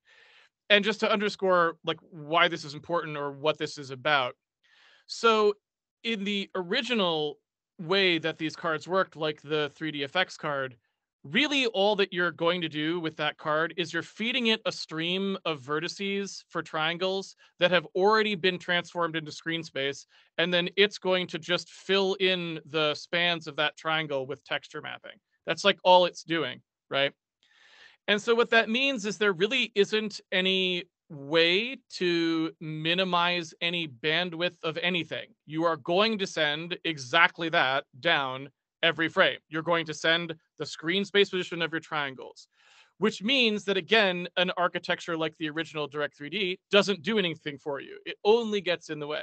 However, fast forward a little bit of time forwards to a time when instead there is extra memory on this 3D card, and it now has the capability to transform things itself. So you don't have to send down screen coordinates anymore. You can store raw data of some kind and then just tell it, oh, I need to do these transforms to it, and then it can be drawn in screen space. Well, now, if you were to send down all of those screen space triangles every frame, that would be a tremendous bottleneck, because you're having to transfer this huge amount of data for every triangle on the screen. You're sending down data. Whereas what you could have done is just sent down a chunk of that data once in its original untransformed form. And then each frame, you just send down a little piece of information that's like, here's the transform to use for it this frame. That takes the bandwidth from some very large 1, 2, 10 megabyte chunk all the way down to just a few bytes, right? 32, 64 bytes or something like this, right?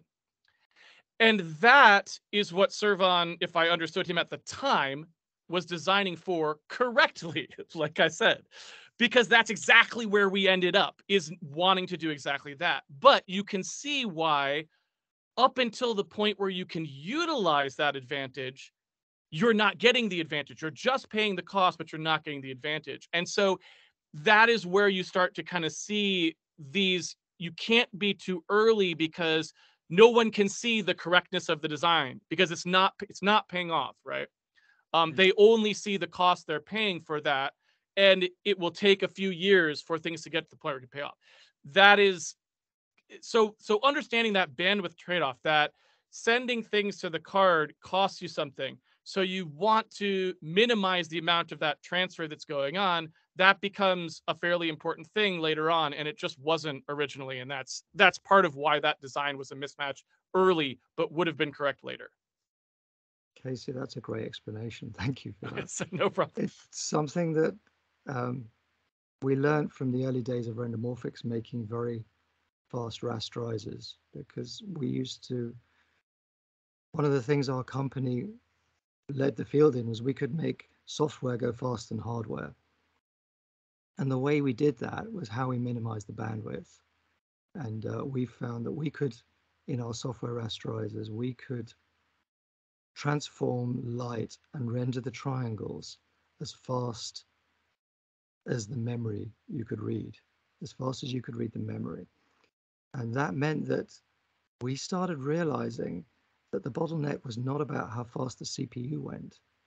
So then we started rethinking the way we actually design our architectures, that you can, if you design your architecture and you've got to assume you have an infinite speed processor, then just look at where the memory bottlenecks you. And then that sets you a hard limit to your architecture, because you've got the reality of how fast you can read that amount of data from the memory and move it. If you design your algorithms and your architecture around that, then you know you're future-proofed. But if you've got this huge amount of memory that you've got to move, we could see that, in a few years' time, the GPUs are going to do transform and lighting. That's obvious. So let's build an interface that's going to work for those. So that's what we did. But it was exactly this, that it was a little too far ahead, and the needs of the day were like, we need to go really fast right now. And that's what led to it was just different levels of understanding and different goals.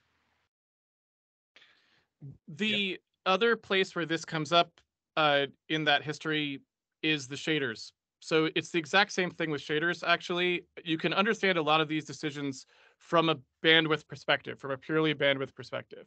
So if you look at the reason why we have shaders on GPUs at all, what's the point of this? Well, you could, and in fact, we had, this actually exists, with the right combination of blend modes, you can just draw everything with a basic fixed function pipeline that uses blend modes to compute the final result in pixel space by just doing multiple passes. You just pass after pass after pass after pass to some number of buffers, and how many buffers you will need depends on the algorithm.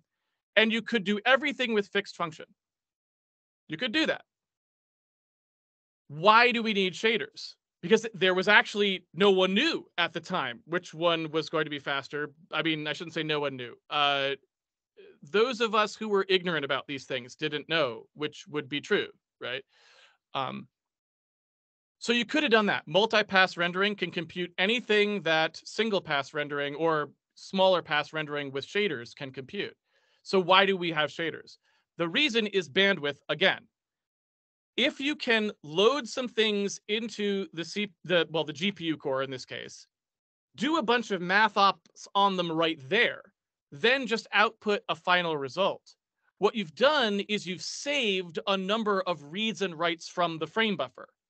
So it's the same mathematical computations, but the total number of reads and writes goes down.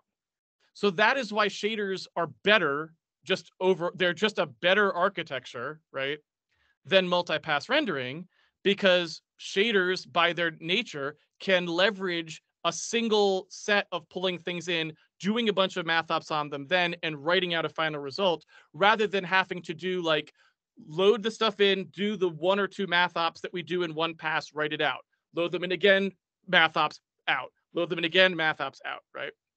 And so shaders are just another way that we conserve bandwidth. They're a way of architecting hardware to minimize the number of actual trips to memory or to caches that we're doing. I don't know if that makes sense, but it's the same idea. Right. Okay. And was there an OpenGL, I guess, is not being future-proofed or isn't future-proofed at this point? Is there Correct. any attempt by, as far as I understand, the OpenGL, there's a committee that decides on official changes to the API, even though it's open source. So what was the strategy that they were implementing, or at least claiming to want to implement, in order to deal with this future proofing issue? You're talking about when shaders were introduced. Just overall, let's say from the period of 95 forward, I mean, was there an attempt to deal with these issues head on that they were seeing with Direct3D, or was it more those guys don't know what they're doing, they're just messing it up, and we're going to keep going on the path that we're on right now? You would probably have to ask somebody who was there, but I would probably say broadly the best way to understand it is you just have 2 sets of fighting people. One set of fighting people is like what Servan was doing. There's people inside Microsoft and they fight amongst themselves, and maybe someone wins or maybe they don't, and it's not necessarily based on technical excellence. It could be based on other things, but there's one fight going on there, and the IHVs will all come to Microsoft and they'll try to pitch, hey, you should do this in your next API. And then some of the internal people to Microsoft will say, we don't want to do that, or we do want to do that. And then they'll fight amongst themselves and who knows what else. The output of one of those fights is D3D. OpenGL is a bunch of IHVs get together and argue with themselves in a committee, where Microsoft, I think, is there. So it's still has similar representatives, but they're different people, and they have a fight. And these fights they can take a lot of forms. There are things like Microsoft required, I think, that if you have patents on something, you won't sue another DirectX implementer for violating those patents on the API or something like this, right? And OpenGL had to do a similar thing. I don't know exactly what they did, but I think they ended up with an IP sharing agreement for these reasons, because these fights are not just technical. They're legal, they're business fights, they're asymmetric knowledge fights. Somebody doesn't want to tell somebody else that they've got these new things coming. So, it's any explanation I'm going to give about what people did or didn't do is just going to be wrong, because really what it was a bunch of weird interpersonal business stuff that was happening, and we got what we got. Did OpenGL have to respond to D3D's shader stuff? Absolutely, because it was critical. But how did that happen? I have no idea. In practice, yeah. That's a great answer. It's the only thing I can say.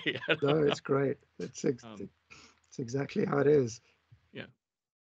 Well, in the Servan, you had already mentioned in our previous conversation, and you also hinted at it here. Obviously, there was some infighting over, which department in Microsoft was going to take care of what, and where was this project going to be, and then people wanted to get their hooks into it, and the politics of it being one of the reasons why you did not stay on or extend your contract with Microsoft.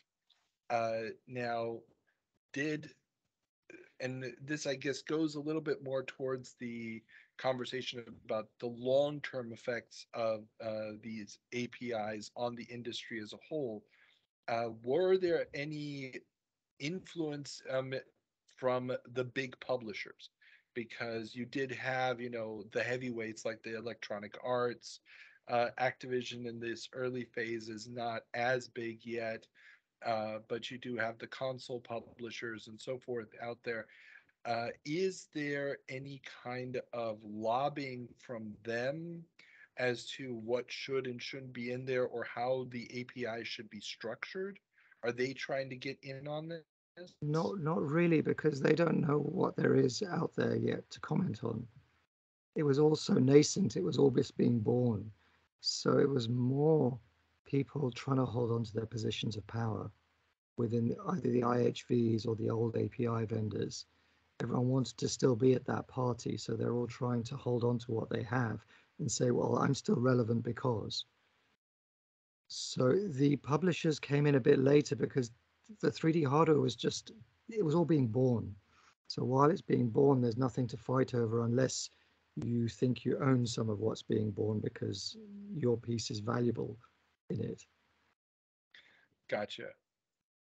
And so, coming out of the nascent period, coming into the later period, when we've got the two APIs are basically settled. Companies like 3DFX and so forth fall away or become irrelevant by the year 2000, 2001. So we're coming into a new era. The console 3D hardware has also gotten much, much better. And there we have new levels of middleware and game engine. Game engines have come a long way. What is the role of the API as this entire middleware industry really gets going? 2000, 2001, 2002 with programs like renderware,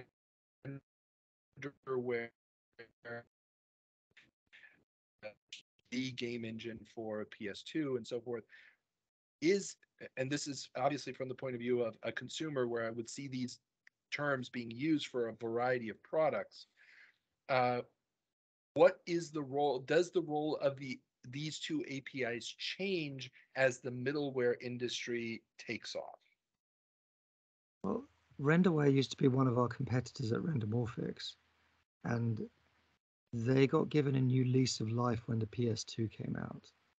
I think once Microsoft bought Rendermorphics and Rendermorphics disappeared and we started making Direct3D, the two competing APIs that we had, BRender and Renderware, I think they thought they were going to disappear.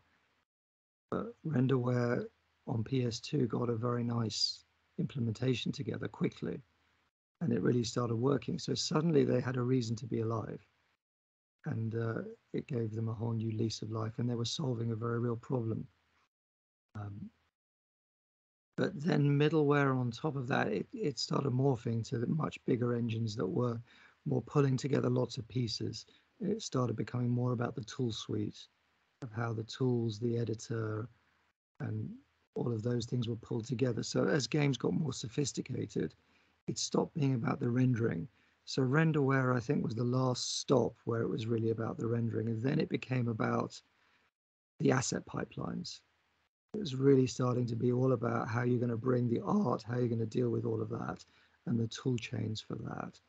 And then the whole thing was, again, one step up in scale. The teams, the scale of everything was just another notch up. And so it morphed again. Okay. And did the role of the APIs stay the same? Did you did and obviously, Servan, you weren't there anymore at Microsoft at this point, but do we see then the APIs having to take on more of this pipeline role, or a bigger role in managing things, or does it stay right where it is, where Direct3D and OpenGL are just the interfacing with the with the hardware?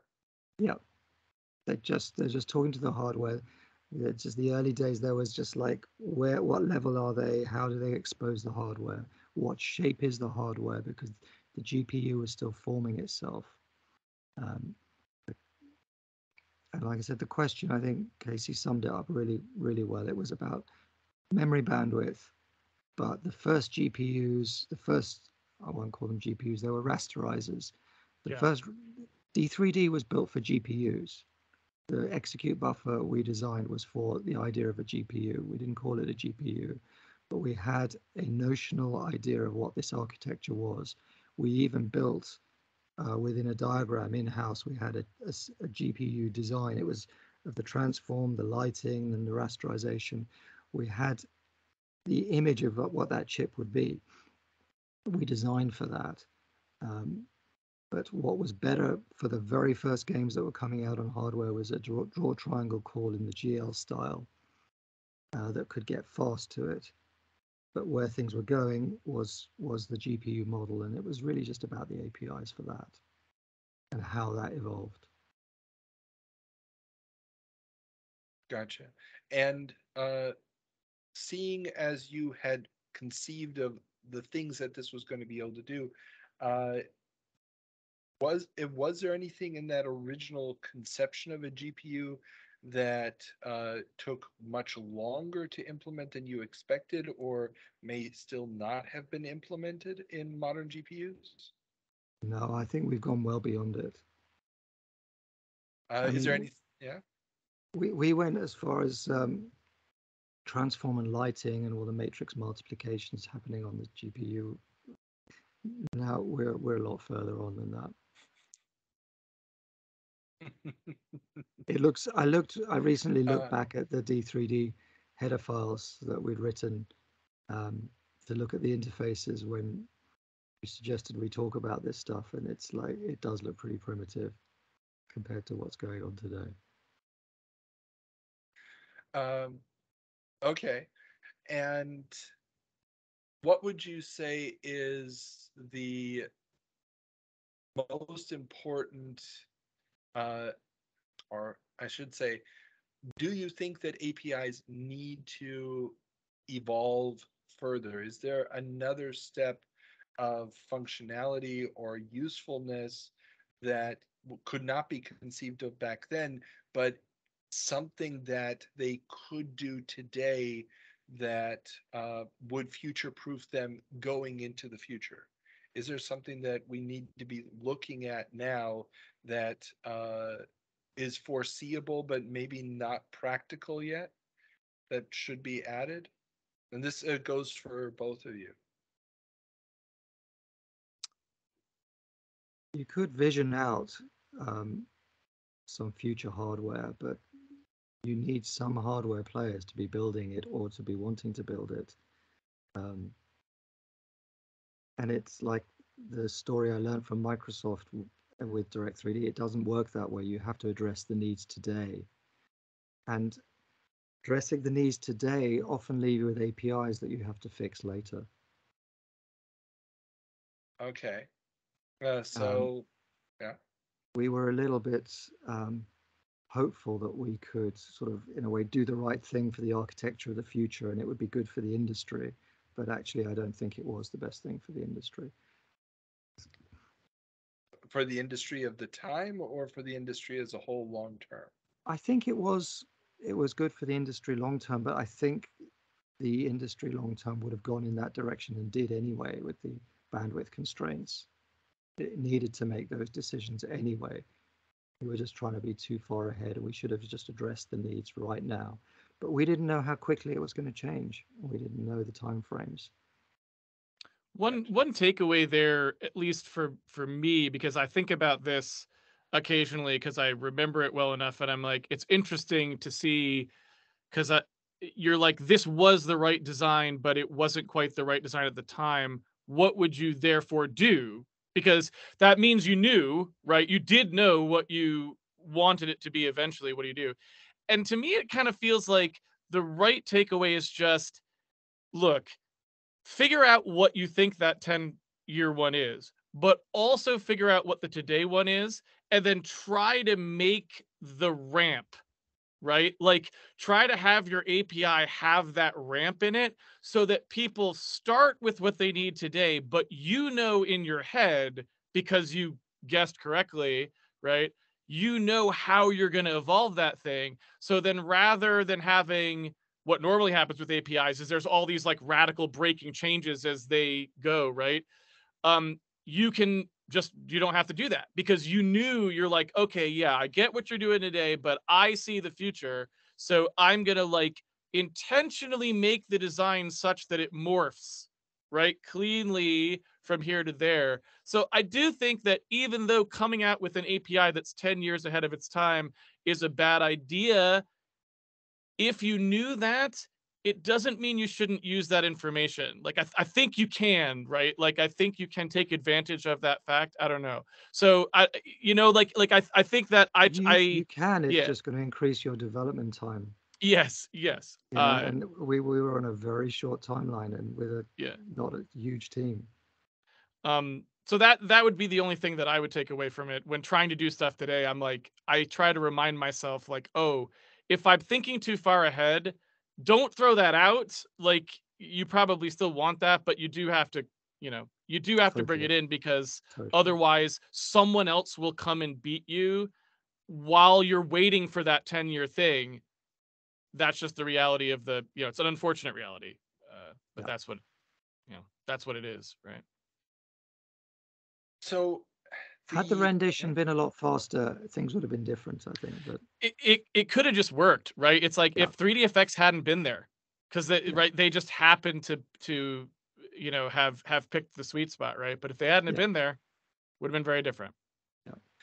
Well, and I guess this does bring up a question, because when these decisions, especially the execute buffer, is made, it's because you have so many different manufacturers either already out or on the horizon with so many different ways of implementing it. I mean, the Sega add-on board that was replicating Saturn's quadrilateral techniques was different. Let's put it that way. It's a nice way of putting it. And had you not had all these different manufacturers with different approaches there, you wouldn't have even probably tried the execute buffer concept, correct? Well, no, we did the execute buffer because it was the memory bandwidth issues. It was a design that was future-proofed. And then we did have a card that could implement it. It was the rendition. What we're saying is it just turned out that the 3DFX went a lot faster than the rendition. So a more customized way that just worked well for 3DFX was the hands-down winner. So suddenly, this future-proofed execute buffer way of doing things was a hindrance. Why would you want to do this? Why? This is just getting in our way. We don't want this. So, but it wouldn't work with all the other generalized ways.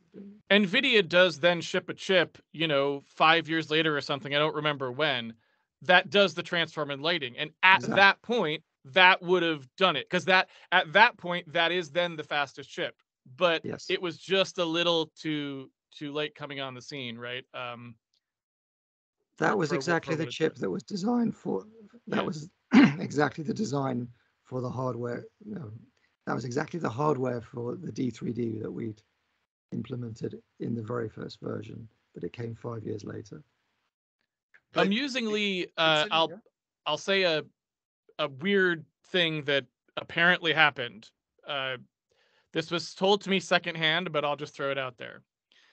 So apparently, the reason that 3DFX chips didn't do transform and lighting was because they were, in fact, the reason 3DX kind of went out of business in some sense is because they were so late to the hardware transform and lighting game. They were later than basically everybody else. And the reason for that was apparently because they thought that there was no way to be faster than Intel at the time at floating point math. They were like, Intel's going to be the fastest at floating point math. So it's always going to be better for us to focus on rasterization and assume that as CPUs get faster, they're always going to be the fastest at transform and lighting. Yeah, I remember that. That's what they thought. I was told that from someone there.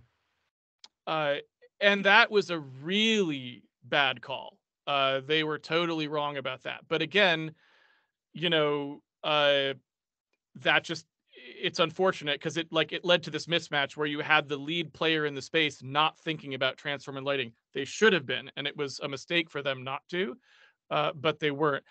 I can't for the life of me understand why they were thinking that. It's a very bizarre thing to think, even in that era. Intel chips are x87 in that era, so they're the weird like 60-bit, I want to say, I don't remember how, or 80-bit rather, 80-bit Yeah. floating point 80-bit. stack. Yeah, 80-bit floating point stack based x87 design. Like, why anyone would have thought that those would be the fastest you could do transform and lighting for games? Like I very said, strange. at that time, the budgets would have got higher and higher for adding all this hardware. The chip manufacturers didn't want to think about transform and lighting. They were doing everything they could just to make the rasterization go fast.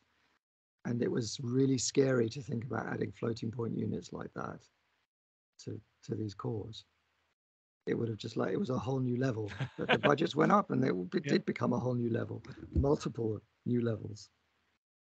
I suppose that could be it. Maybe it's just like they didn't count on how big of a business this was, right? Yes, that's how I see it.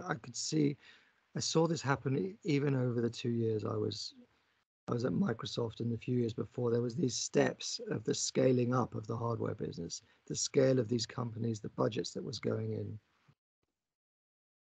Yeah, 3DFX was always the cheap option.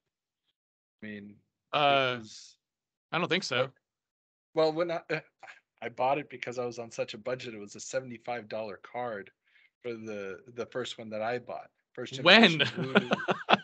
This would have been 96 or 97. It was the same time Tomb Raider 1 gets ported to the PC.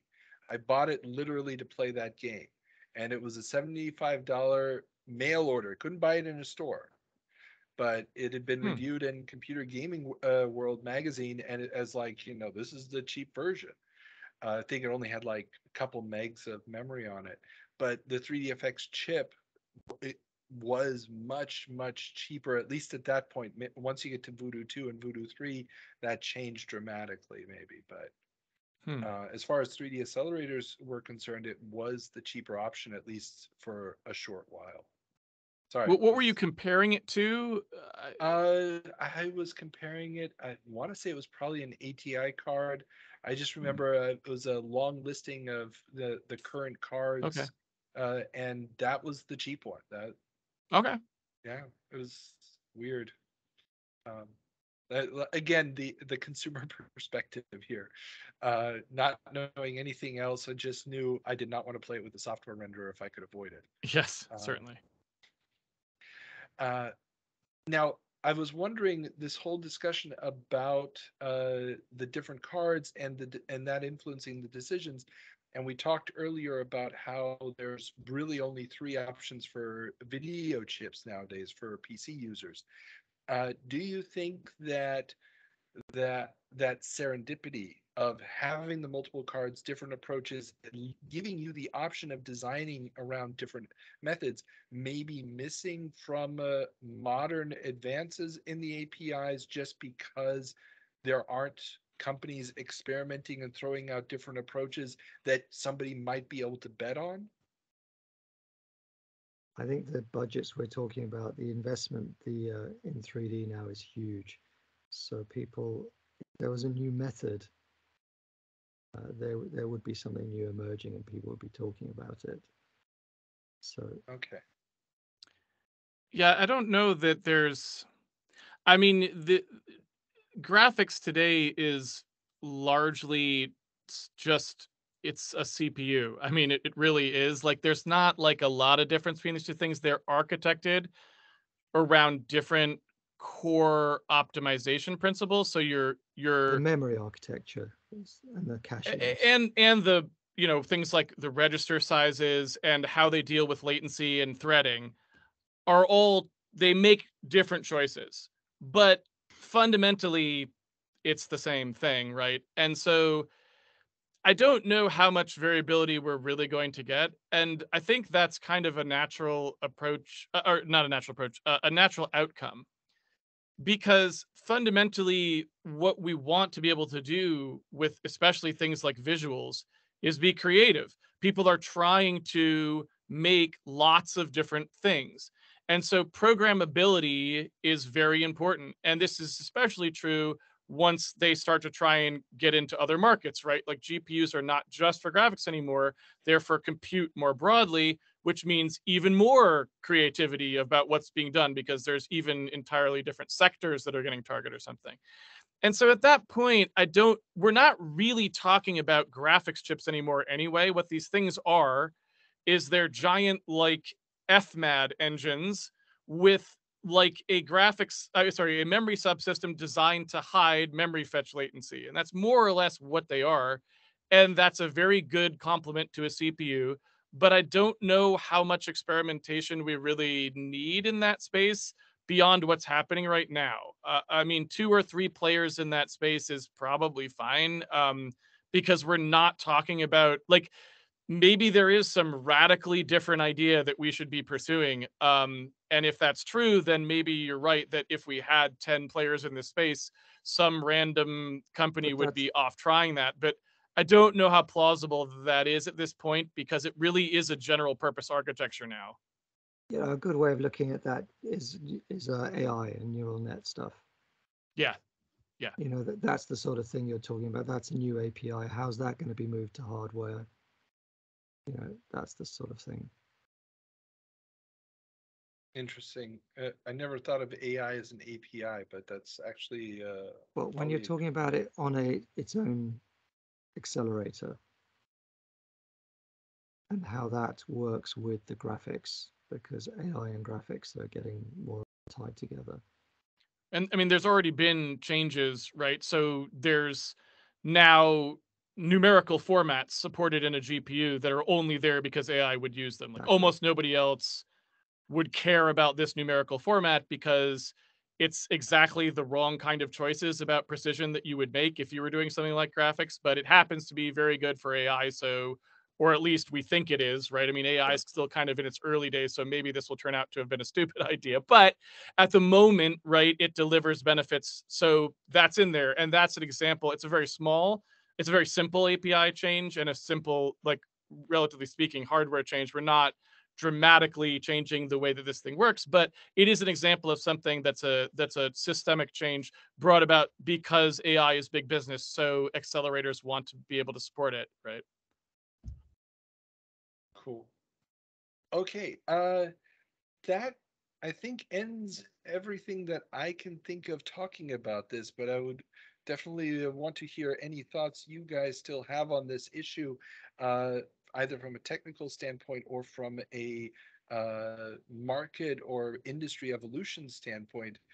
Your thoughts on what that battle, how would you sum up what that conflict between those two APIs and uh, the choices the industry had to make? What mark did that leave on the industry as it stands today?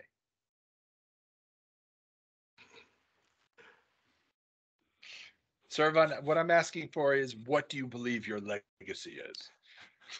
Uh, I'm not sure what, I mean, that's not,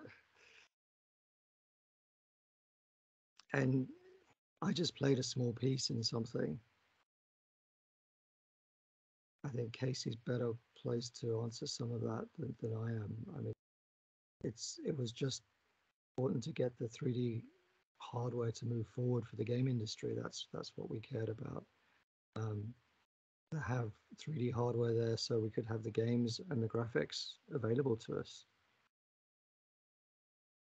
That's what was important. I mean, yes, there were a lot of things that get in the way of that. There's a lot of things that get in the way of it being done well. Maybe it could have been brought forward, the timeline. Some things could have been a bit quicker, but we've got some pretty good. I mean, it's doing amazing stuff. By the way, it's unbelievable what is being done, and I don't think we could have imagined this level of functionality back then. In our wildest dreams, even. I mean, it was really. I mean, it's really out there, the amount of power you have on a GPU right now. Very true. Yeah, the AI thing's another whole layer, because that is being applied onto GPUs with the upsampling and upscaling. As you get more and more AI-based upscaling, I think that's the whole nother layer that's going to come.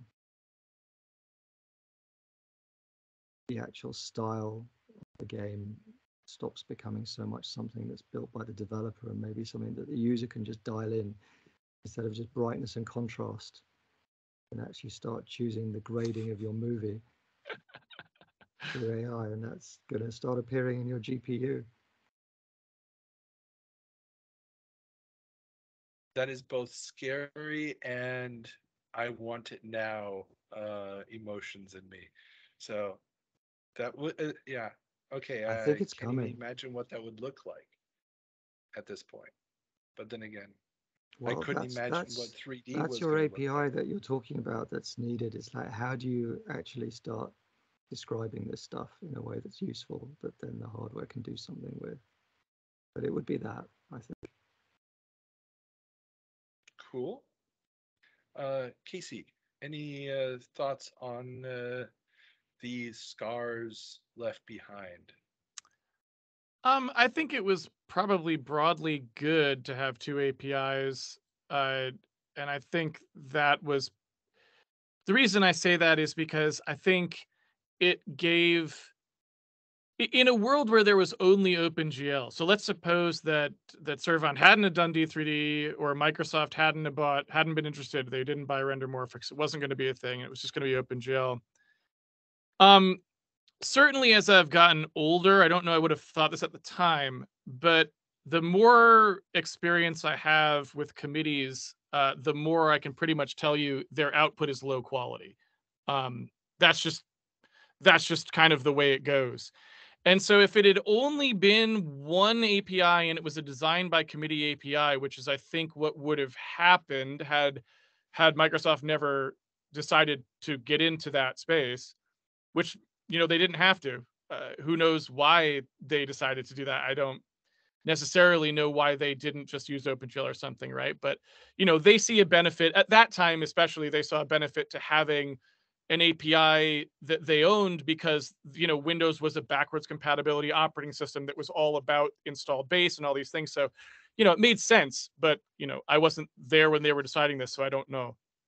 But if they hadn't done that, it was just OpenGL and one API designed by committee, I do think there would have been risks of there being no place to go if you ended up with a good idea that just that committee didn't adopt or didn't adopt well or something, right?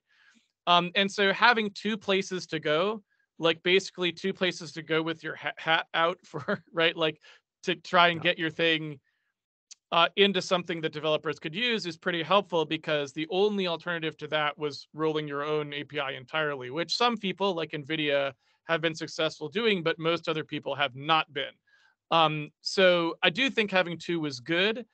And I would say that I don't know that there's any particular uh, larger things to think about there. It was harder for developers to have two APIs, but overall, I think it was probably better for the industry to have two in the long run. honestly. Very cool. Any other final thoughts before I think we wrap this up? This I think it was great to have you, Casey, to Thanks for inviting me. I go over loved this talking stuff. about It's it. like, And I'm Yeah, sorry that you were. I'm sorry you were right, and nobody knew it at the time. We should have all been like, actually, this is good. We should just figure out a way to like patch around this for right now, and then sail into the future cleanly. But that's not what happened. coding for memory bandwidth. Yep, it's Designing it, it's the right thing. You got to think about it. Yeah. build it and they will come, or something like that. And it's still happening. I mean, today, literally, you know, when you look at something like ray tracing, what is ray tracing there for? Memory bandwidth. We could just re-render the entire screen from tons of different viewpoints and use those for reflections. But you know what? At some point, it becomes faster to just do the small number of computations you need to figure out just the color for right now than it does to do all these extra, you know, rendering. So at some point, you cross from rasterization being more efficient than ray tracing to the other way around. And it's just memory bandwidth all over again, right? Here's how you design your algorithm. You just assume an infinite speed CPU. Yep. You look at the speed of each level of your cache, and you look at the footprint of each level of the algorithm that you pass through, and you arrange it that way. And that's how you make things really fast. It seems so simple to just imagine a perfect future where everything works wonderfully and then take it from there. I think we really went to town on this subject. I think we covered it in a lot of detail. Yes, I think so too. Gentlemen, thank you so very much for coming in on this. This is a topic I think that doesn't get uh, enough attention in the history of the industry, and I hope that this helps people understand what what went into making all of this happen, that actually enables much of at least Windows gaming today. So thank you very much. And Casey, where can people find your work? Oh, you can just find me on Twitter, C Muratori, or you can go to mollyrocket.com. That's my company. But Cool. Links in the show notes as always. And Servan, where can people find what you're doing, both in computing and not in computing? The computing project I'm working on is I'm looking at a simulation engine. I'm building a project called EarthSim. It's earthsim.tv. All about it there. I'm exploring a simulator. And the analog work that you're doing? It's an off-grid community, lots of off-grid building and solar power I'm experimenting with. So that's another whole project. Cool. Well, I'll try to put some links in the show notes to all of that as Great. well. Gentlemen, thank you very much, and look forward to seeing everything that the next big innovations after, well, everything we just talked about. thanks for having us. It's been a pleasure. Thank you.